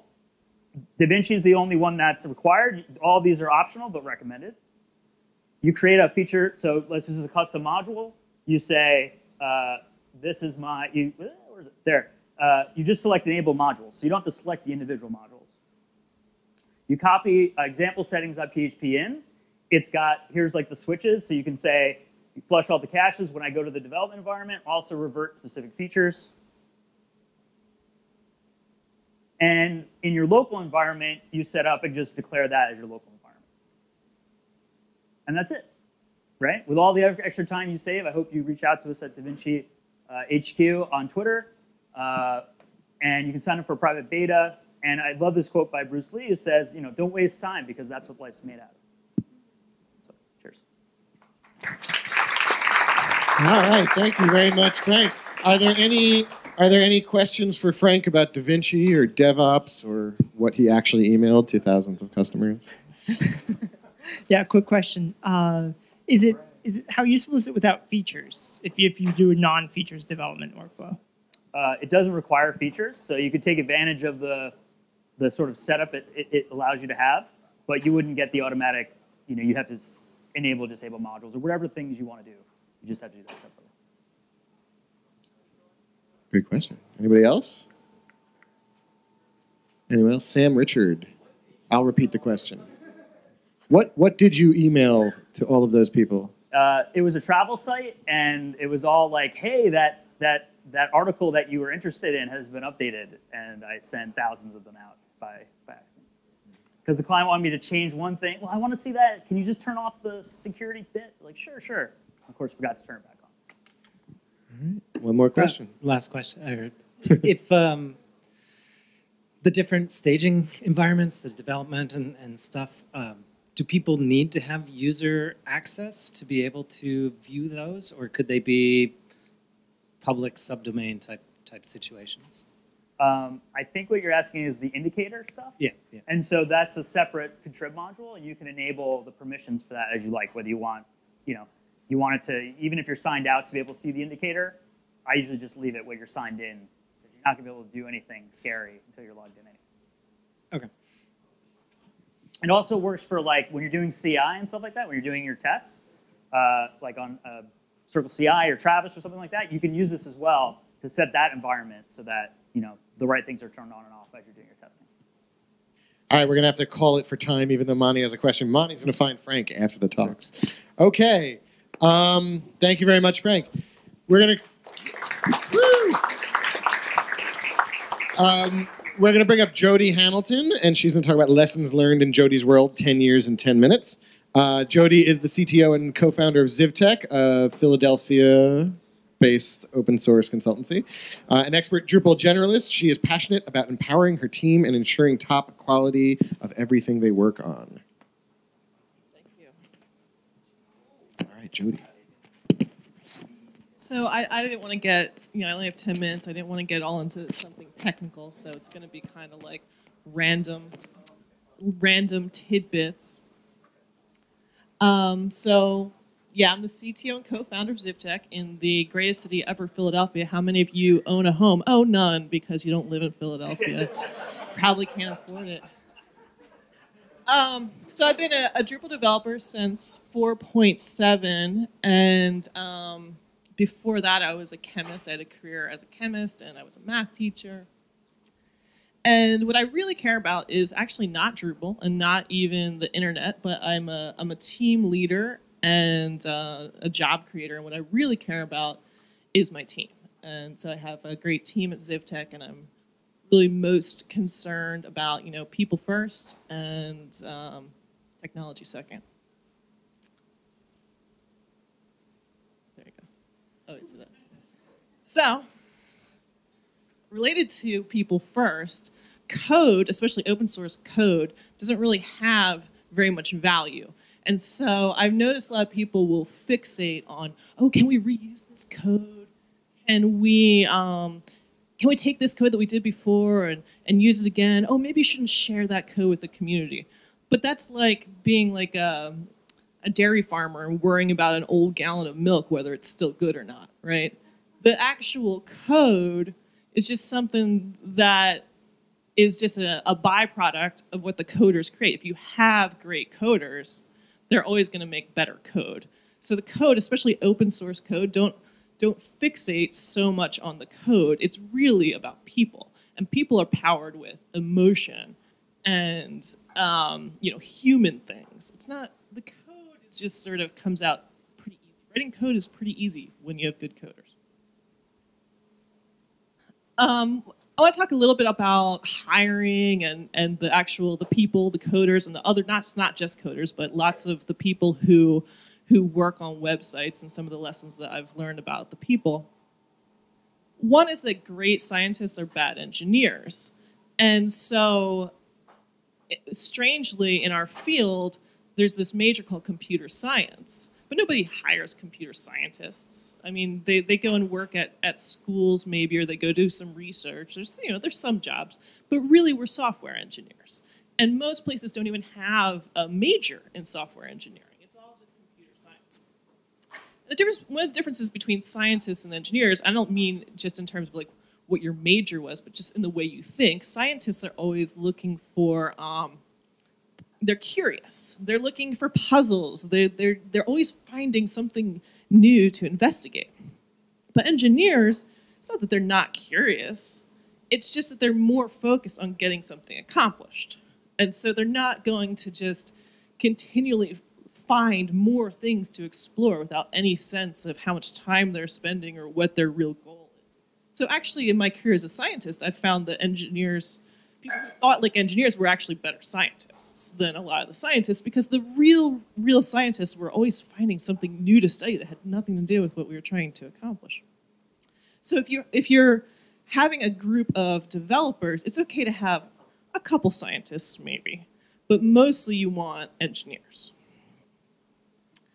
Another thing that, this is like a really common, I don't even know who originally made this, if anyone knows, it's super old. It's like a picture of the learning curve of Drupal. And I added on to it one of the things that I noticed, which is that I just added on that little guy at the top, which is that one of the problems that we have in the Drupal sphere, which you kind of notice just from like the group of people who's up here talking. I heard a lot of people in the audience, they said they want to learn more about Drupal. What is Drupal? I want to learn more about Drupal. We're not talking about Drupal, are we? No, we're sick of it because we already made it all the way up there. And by the time we made it up there, we, all along the way, learned everything about PHP and MySQL and Apache and Nginx and Varnish and Memcache and Redis and Ubuntu and Git and a million other things.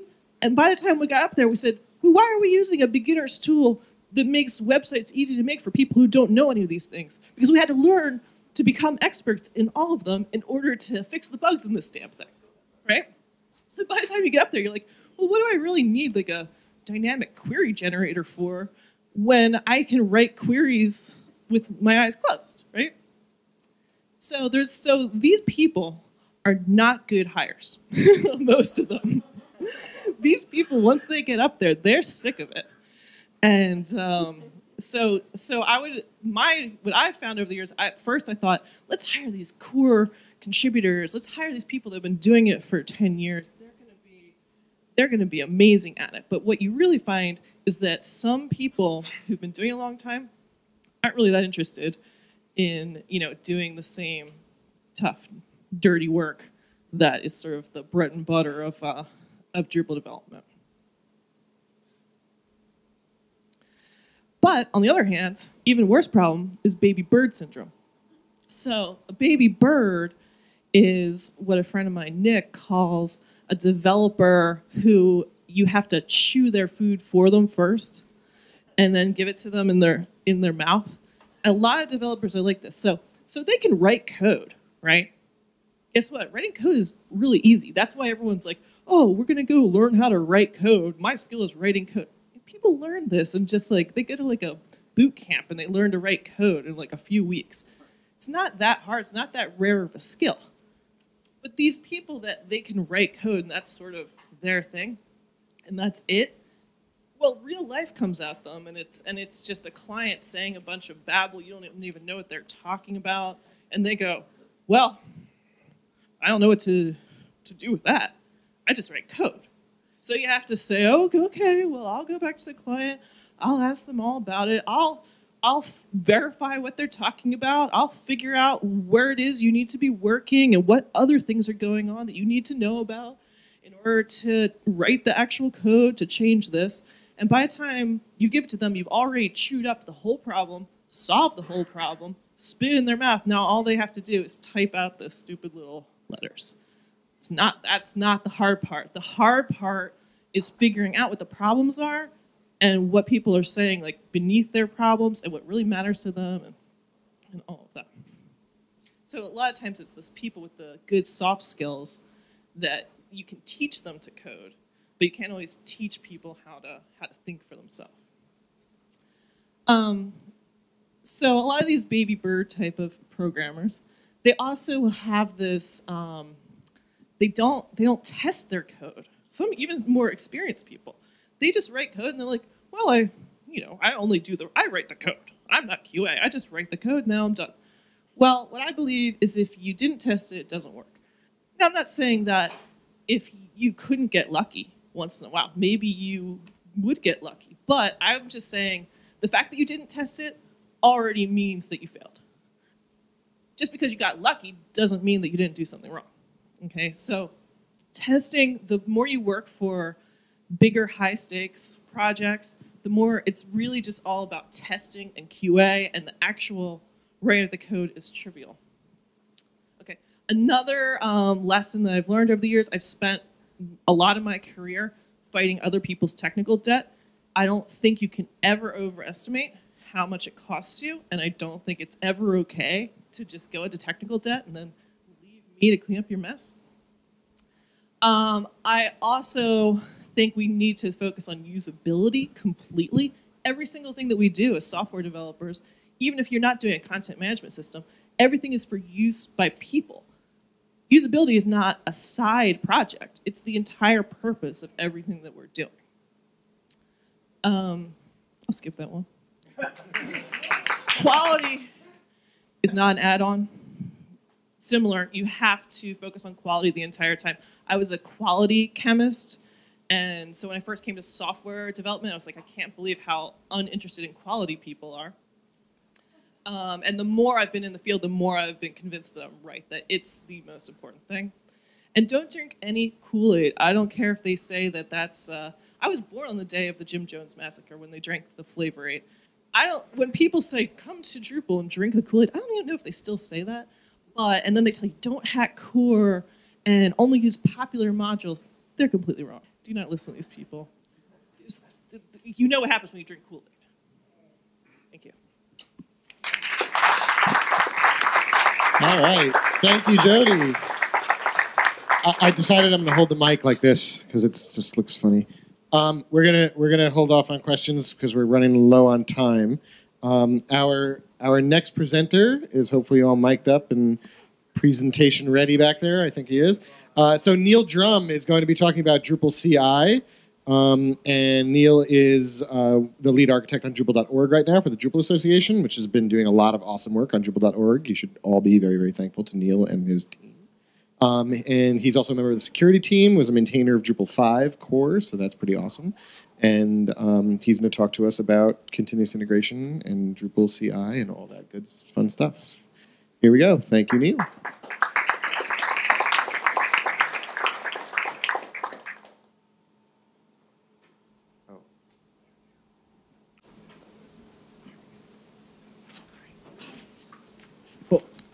So yeah, I'm Neil Drum. I work for the Drupal Association. I do a lot of work on all parts of Drupal.org. Recently, one of my main projects has been working on Drupal CI. Specifically, I'm on the Drupal.org integration side, and that's a module called Project Issue File Test. So if you've ever developed for projects on Drupal.org, like especially Drupal core, you've probably seen someone ask you for needing tests and this. So we're replacing all of that because it was built in 2008, and we can do things a little bit better now. And it's one of these projects that accumulated. It was maintained, but only on life support for the past 4 to 6 years. Yeah, it's been time to replace it, and we're doing more standard things like Jenkins instead of Drupal to kick off everything. If you want to automate things, use Jenkins, or even just running cron on your site. If you have a decent-sized website, use it in Amazon Web Services instead of. We used to have some donated boxes through University of Oregon, and what else? Docker. Those are all things that didn't exist in 2008. Or I think AWS was maybe around for 2 years before then, but wasn't usable in the same way. So another big thing is that whole system, you couldn't really set it up yourself. You could use, people put patches up on Drupal.org just to test them. Well, you can test things locally with this. And so it's built from the ground up to be work with Docker, and you get the same environment locally as we're running on our big AWS boxes. So you can actually clone the project, and unless you're on Linux, you'll probably use Vagrant. That sets up Linux, so you have this good development environment. And more importantly, everything's the same. It's all standardized, and you're not going to have something break because your computer is different,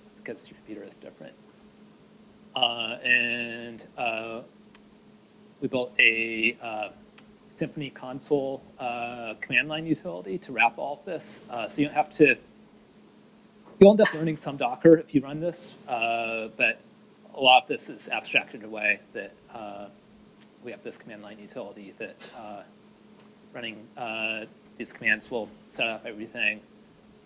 There's a much better description of it on Drupal.org, linked at the bottom there.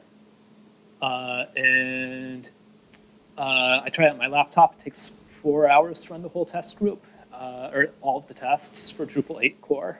There's a lot of tests. It's good coverage. Probably don't want to run them all on your laptop. You know, the AWS boxes we get are run it in like 20, 30 minutes. And yeah, we try to abstract away a lot of the setup into this Symfony console Drupal CI command.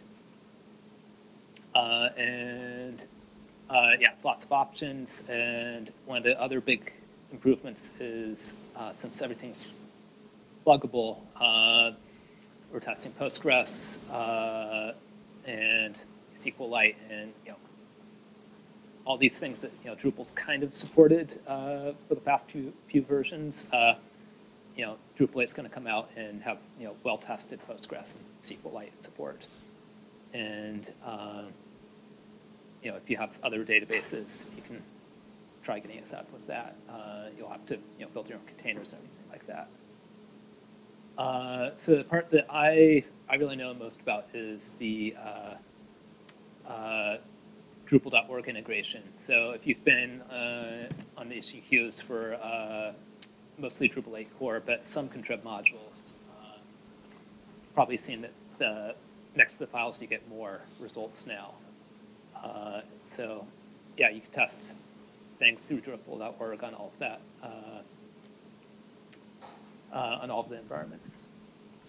And we're kind of getting rid of the old qa.drupal.org and putting everything straight onto one website. So it's just easier to integrate the two. We don't have the two sites before talking over XML RPC, which you don't really set up new things with that nowadays. And doing a database call is easy and pull up all the results. And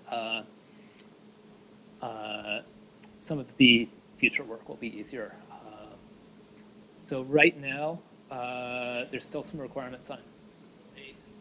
Postgres isn't completely working, and some of that's problems with Drupal 8 core, some of that's some IP stuff on our test runner. So we're figuring that out and turning off the legacy test bots. So this is kind of a agglomeration of both things. The top half is the old results, and bottom half is new results. And we're keeping both around for now to see that they're the same, or at least Drupal CI is doing better. And yeah, we'll turn off the old test bots. They're expensive. We'll save a few thousand a month that way. So email notifications and canceling your test. Instead of a few admins being able to do that on qa.drupal.org, everyone will be able to do that. And some other contrib test discovery, that's kind of a technical, I don't understand that issue, but we're making it work. And yeah, better error reporting. Right now, it's kind of an ugly error if your patch doesn't apply. And we'll switch over to, right now, if your tests fail on Drupal CI, it won't do anything, but we will give it the power to set your issues to needs work. and then we'll do Drupal 7 and 6 testing. Those have good test coverage, especially Drupal 7. And we're looking to finish off the replacement in the next few weeks. Maybe not totally before Barcelona, but certainly for Drupal 8. Pretty good, ambitious schedule. That's it. Any questions? Or do we have time for questions? I think we have time for one question. All right. Is there anybody thinking about a move to Behat or wrapping simple tests with Behat? So part of the architecture of this is everything is more abstracted, and yeah, next to the simple test we have a PHP unit and the possibility for more things. We use Behat for our own internal testing of Drupal.org. I certainly like it, and yeah, there's, it'll be up to the core maintainers to decide how they want to drive Drupal core, and yeah, I hope someone writes some containers to get Behat running, because that's the whole process. Yeah, our Behat system is actually not working right at the moment because we have our own. And yeah, setting up Selenium is something that needs to be standardized. All right. Thanks a lot, Neil. Neil Drum, ladies and gentlemen. Okay, next up, I believe, is Sam. Is that right? Yes. I'm going to go with yes. Sam Richard is going to be talking about things that are not Drupal. His talk is called I Promise It's Safe Outside. Sam is a UX architect at IBM on the Watson team. He's also known as SnugUg on all the internets. He's a developer with design tendencies and a love for building open source tools to help with both. If you've been following his Twitter, he just made a linter for SAS. He's the author of North, chair of SassConf, and an accomplished bacon connoisseur, which is actually true. That's not just like, It's not hyperbole. That's not hyperbole. So here we go. Sam Richard, ladies and gentlemen. Hey everyone, how are you? Good, yeah. So like I said, I'm gonna try and convince you to not use Drupal tonight. So, how many people for most of their technical career have primarily used Drupal? Handful of you. How many people primarily use the LAMP stack, so PHP? Yeah, pretty much. How many people have primarily just done back-end development and not really touched front-end development? How about front-end developers? How many people know what blue-green deployment is and aren't DevOps? A handful of you. Cool. So the idea behind this, and this kind of started when I was at NBC, I'm no longer at NBC, is, whoa, terrible things happening. That's my VPN trying to log me in. Is that it's safe to go outside. It's safe to move outside of your comfort zone. It's safe to go outside of Drupal to learn things. And in fact, going outside of your comfort zone, going outside of Drupal, going outside of PHP, you will learn a lot about how the web works, how different people build different things, and you can use it to improve how you work yourself. Now, to a lot of people, my internet is down. Why is my internet down? I need my GIFs. Sorry, I thought my internet was working. Clearly it's not. And is it wireless? Wireless. That's not going to work. We went to the wrong. Maximum number of supported devices. Uh-oh. This explains why my fonts didn't load. Because I got kicked off the internet because everyone else was on the internet. You said it was safe. It was safe. The internet, this internet's not safe.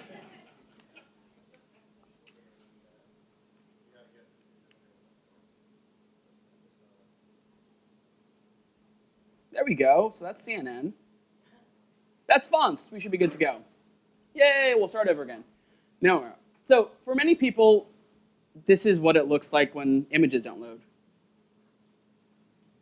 The internet's really slow here, Alex. Why is my internet so slow? It makes me not be able to make the points the way that I want to make my points. So it was safe to go outside, but clearly not because this internet isn't fast enough to let us go outside. Well, everybody disconnect your connection so Sam can do his presentation. Please. So for a lot of people, the idea of going outside of our comfort zone, trying Node if we don't know JavaScript, trying Go, trying iOS development, it feels a lot like this. That, oh no, I'm going to get piled on by all these crazy animals. But you know what? It's safe to go outside. It's okay. Leaving Drupal, leaving your comfort zone, means that you can learn stuff. And I'm sure that some of you are thinking, well, why did they bring someone in to kind of rickroll us and kind of troll us during this conversation about Drupal? And it seems as if I'm not the only one who has done this so far tonight, so I'm kind of okay and in good company. But this is really what going outside is actually like. It's like going on an adventure. Like I started to say before my GIFs stopped working and we had to go log into everything again, I started to leave Drupal well before I actually left Drupal. When I was at NBC, Eric Duran, who left and he doesn't get his call out now, or still does, but he doesn't get to hear it, he encouraged me to go play with Node.js. I'm a front-end developer. And through learning Node.js, my JavaScript skills kind of exploded and became really fantastic. And then I learned all about back-end development through Node.js and front-end development and improved my front-end development through playing with a friend of mine named Sam, coincidentally. I learned about Go, and I learned about object-oriented programming, which is not something I encountered as a JavaScript developer because that's a different type of paradigm. And I learned all these different ways of architecting websites, and I learned all these different ways of communicating and collaborating and working with different pieces of code that it really improved the way that I do work in whatever I'm most comfortable with, which today is JavaScript. When I started down this path, it was PHP. And being able to explore these different things provided me with a way to figure out what I liked to do. When I first started, I was actually a back-end PHP developer. And that's probably funny to anyone who's had to see any Drupal back-end code that I've written. Because it's really terrible, but I really don't like writing back-end PHP code, so it's kind of okay. I've been able to explore outside of Drupal. Leaving Drupal allowed me to find what I really love in development. And it kind of made me be this cool rock star with fire coming out of my guitar. This is how I feel now when I write code. It's not like drudgy, boring, God, I hate my work, kind of like what Jody was just talking about. It's really awesome. Every day I come in and I get to write code that I love, in a language that I love, in a way that I love, because I left Drupal. I found something that I liked to do outside of this garden that we work in. Some people, there's a lot of talk about walled gardens, and there were some images about walled gardens tonight. Drupal in and of itself can be thought of as a walled garden. It's its own thing. It's PHP, it's the Drupal modules, but it's hard to like break outside of that sometimes, and it's hard to learn outside of that paradigm. And a lot of our thinking gets tied up in the paradigm that we use every day. So leaving Drupal lets us learn all sorts of different new things that we might not be otherwise exposed to that can help us work and turn us into these awesome, sparkly, shiny unicorns that get cool shit done and are able to do cool shit that you probably didn't think you were capable of doing 6 months ago. So that's pretty much it. Stop using Drupal. My name's Sam. I'm Snugug on the internet. Thank you. Thank you, Sam. Does anybody have a less than 10-second long question? All right. Cool. That's it. Thank you, Sam, our most ponytailed speaker this evening. Ponytail speaker. Our next speaker is the speaker with the name that sounds most like a character from an 80s horror film. Mike Myers, how are you? I'm definitely not reading this whole thing. Look, the bio that I was given is like 12 paragraphs long. I gave you a short one. Mike Myers is an Emmy-nominated technologist and entrepreneur with over 17 years of experience managing and leading local and globally distributed teams. His most recent startup, RHO Ventures, backed nowpublic.com, pioneered citizen journalism, user-generated content, and crowdsourcing. As CTO of the Clarity Group, which acquired Now Public in 2009, he led Examiner.com's migration to open source technology. He did a whole lot of other really cool stuff. And is there anything else you want me to say that I have to say right now? Because we're running out of time. Michael Myers, ladies and gentlemen. Awesome. Thank you, Alex. I know I'm standing between you guys and drinks, so I promise to get this in less than 10 minutes with some questions. As Alex said, my name is Mike Myers. I'm the VP of Developer Relations at Acquia, and I want to talk to you about why Drupal is awesome and why you guys should be early adopters of Drupal 8. Great intro, Alex. I can skip this. All right. I've been with Drupal for a really long time. So over 400 organizations are already live with Drupal 8. Anyone here launch a Drupal 8 website already? All right. I know there's a few. Memorial Sloan Kettering, Phase 2. There are a lot more in development. Who here is in the process of developing a Drupal 8 website? Awesome. All right. Cool. So what I want to talk to the rest of you guys about is why you should be developing on and learning Drupal 8 today. If your websites are sitting comfortably on Drupal 7, you're probably not considering a migration to Drupal 8. And why would you, right? Drupal 8's a stable platform. It's going to be supported for years to come. It meets most of your needs. Well, I want to tell you why you should disrupt that, and you should consider a new version of Drupal today. The truth is that if you guys aren't already planning for and learning about Drupal 8, you're falling behind, right? It's not going to be an overnight success. You're not going to learn Drupal 8 tonight or tomorrow. It's going to take you some time to get familiar with these new tools, and so the time to get started is now. There's definitely a risk versus reward, right? Web projects, they take a lot of investment, but there's a lot of advantages to being really early in the development release cycle that make the potential risks and any of the short-term pain well worth moving forward. So just to give you an example, when Examiner.com bought my startup and I started as a CTO there, they were looking to get out from underneath a lot of legacy technology systems. It was holding the company's growth back. And our big question was, do we go with Drupal 6, a really stable and mature technology, or do we take a leap of faith and go with Drupal 7, which at the time wasn't even in an alpha state, right? And we chose to be bold. We chose to do Drupal 7, and it was a huge success for the company. And I want to talk to you about why we did it and why you guys should as well. First and foremost, with each release of Drupal, Drupal gets more exciting, more powerful, more easier to use, right? This is the most powerful, capable, and easiest to use version of Drupal ever. I'm going to tell you why different people are going to love it real quick. In less than 2 minutes, backend developers are going to love that it's services-based. You can hook into a lot of different applications. It's based on modern CS practices. Sorry, Sam, but Drupal's getting really cool again. It's built on top of Symfony, right? This is going to open an entirely new world of web applications that you can build with the same tools and technologies and teams. Therefore, you can do a lot more with the same people at your organization and the same tool set. It's integrated with the latest and best and greatest technologies and tools. You want to use the latest front-end libraries? You want to use things outside of this walled garden that we're talking about back there? That's all available to you, and we encourage you to embrace it and use it. And this is what makes Drupal awesome, is it integrates really well with all of these tools, technologies, and services. Designers and front-end developers are going to love Drupal 8 as well. It's mobile first, responsive right out of the box. Your sites are going to work right on mobile, no work for you, breakpoints, themes, images, HTML5, full support. Your users are going to love this, right? You fill out a form on your mobile device, it's going to work. It's going to work the way you expect it to. It's more approachable than ever. What we're trying to do is lower the barriers to entry. You heard a lot of criticism tonight about people that have been in the community for a really long time and some of the challenges they faced in using it. Well, that's what we're trying to eliminate with each version of Drupal. We strive to make it better. Drupal 7, our theming layer in 8 using Twig really reduces that barrier to entry, so much more friendly to people that don't want to get into the technology. And a lot of developers are going to love the fact that we killed off support for IE 6, 7, and 8 at least before. It's up to you what you do with Contrib. You can totally support it if you want. That's the beauty of a Drupal. You can live on your own. All right.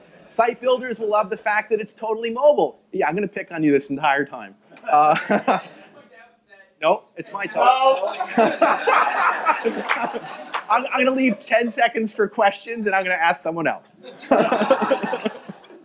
Mobile administration, right? We talked about mobile browsing. You can also admin your entire site. You can site build. You can create content. Everything works on your mobile device the way you expect it to.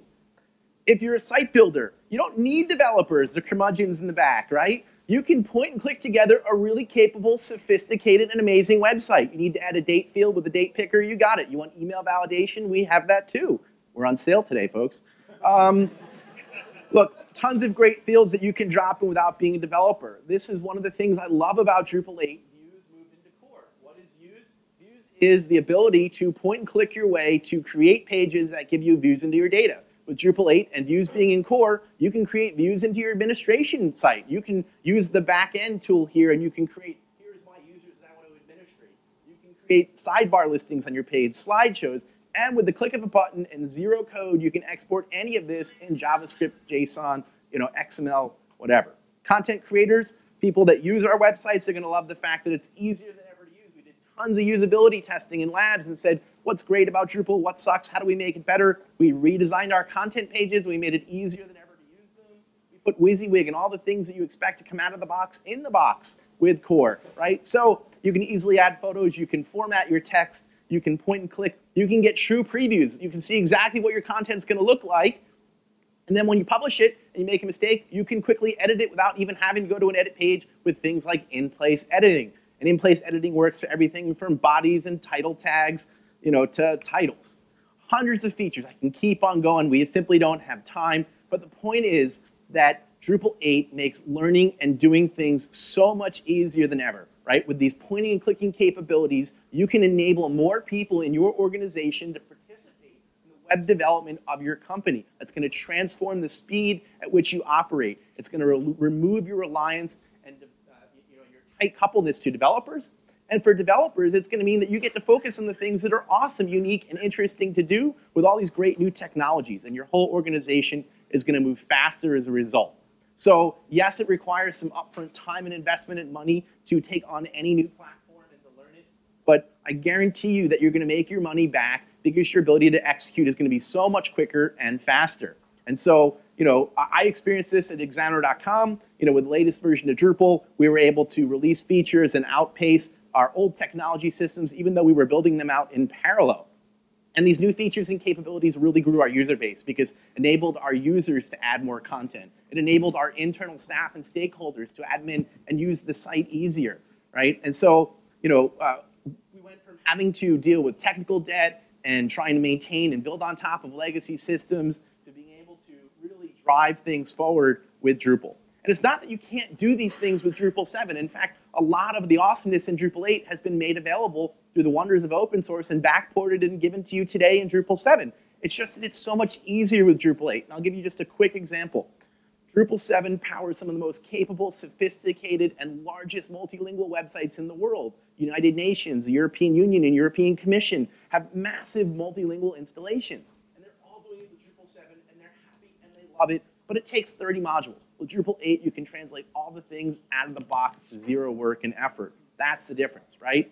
Another huge thing is incremental core updates. Drupal 8 has a new architecture and a new release model. Every 6 months, we're going to release updates to Drupal. These ongoing improvements are going to make it significantly better over time, right? It's just going to keep getting better and better. And so your investment in Drupal 8 is going to keep rewarding you and paying dividends. That kind of ROI, again, offsets any upfront investment in getting on board with a new technology today.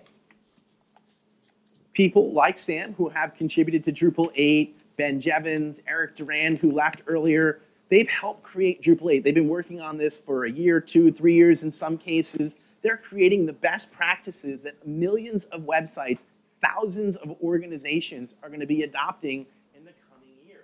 Think about that. If you were to get engaged in this yourself, you're putting yourself at the forefront of technology. Do you want to follow people? Do you want to lead people? Do you want to shape best practices and have an opportunity to participate and make this grow?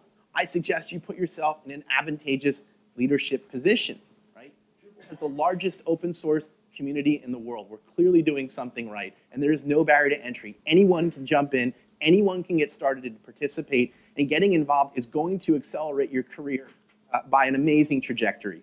And at the very least, by adopting Drupal 8 now, you're going to differentiate yourself from competitors and give yourselves the upper hand because these people are sitting there with a wait-and-see mentality, and in a couple of months, they're going to be really behind. You're going to know actually how to use the tools that they're just reading about. Number one question I hear, I've heard it over 10 times tonight, how do I find amazing Drupal talent? Well, If you were to say, hey, look, we're doing Drupal 8, and we're going to let you contribute to open source projects in the process, I guarantee you'd have a lot of people that would be really interested in working with you. We did this at examiner.com, and I was able to hire like 15 of the top 50 developers in 6 months. Right? You need to approach talent in a way that's going to resonate with them, give them an opportunity to work on what is passion to them. So amazing benefits to get engaged early. The earlier you get in, the more benefits that you're going to get out of it. It's going to enable you to execute faster and put you in a position to drive your technology forward, right? That's one of the benefits of open source. It gives you the opportunity to get engaged and participate and help shape this technology. So being in the driver's seat for Examiner was a huge advantage for us.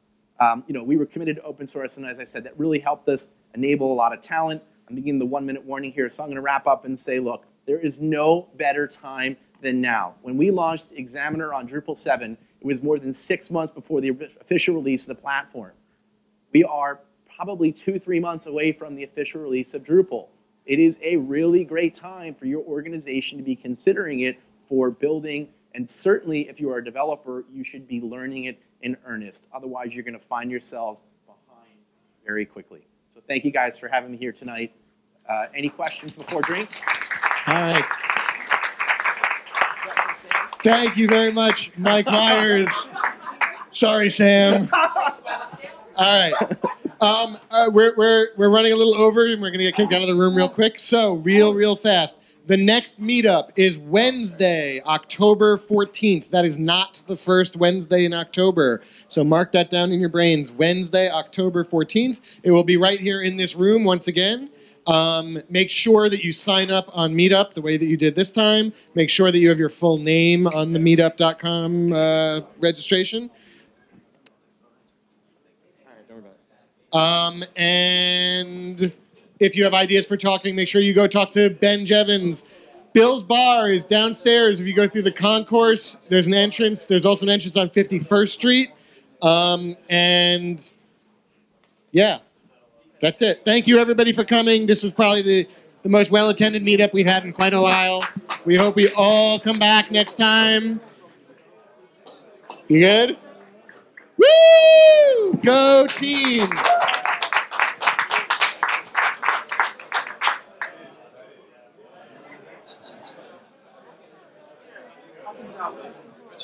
Awesome. Yeah, I knew like some people were going to talk about it, but like I didn't get like kind of slice of life. I know. Yeah. Do what I can. Yeah. This guy did most of the work setting this stuff up, so I'm happy to take all the credit for it. We'll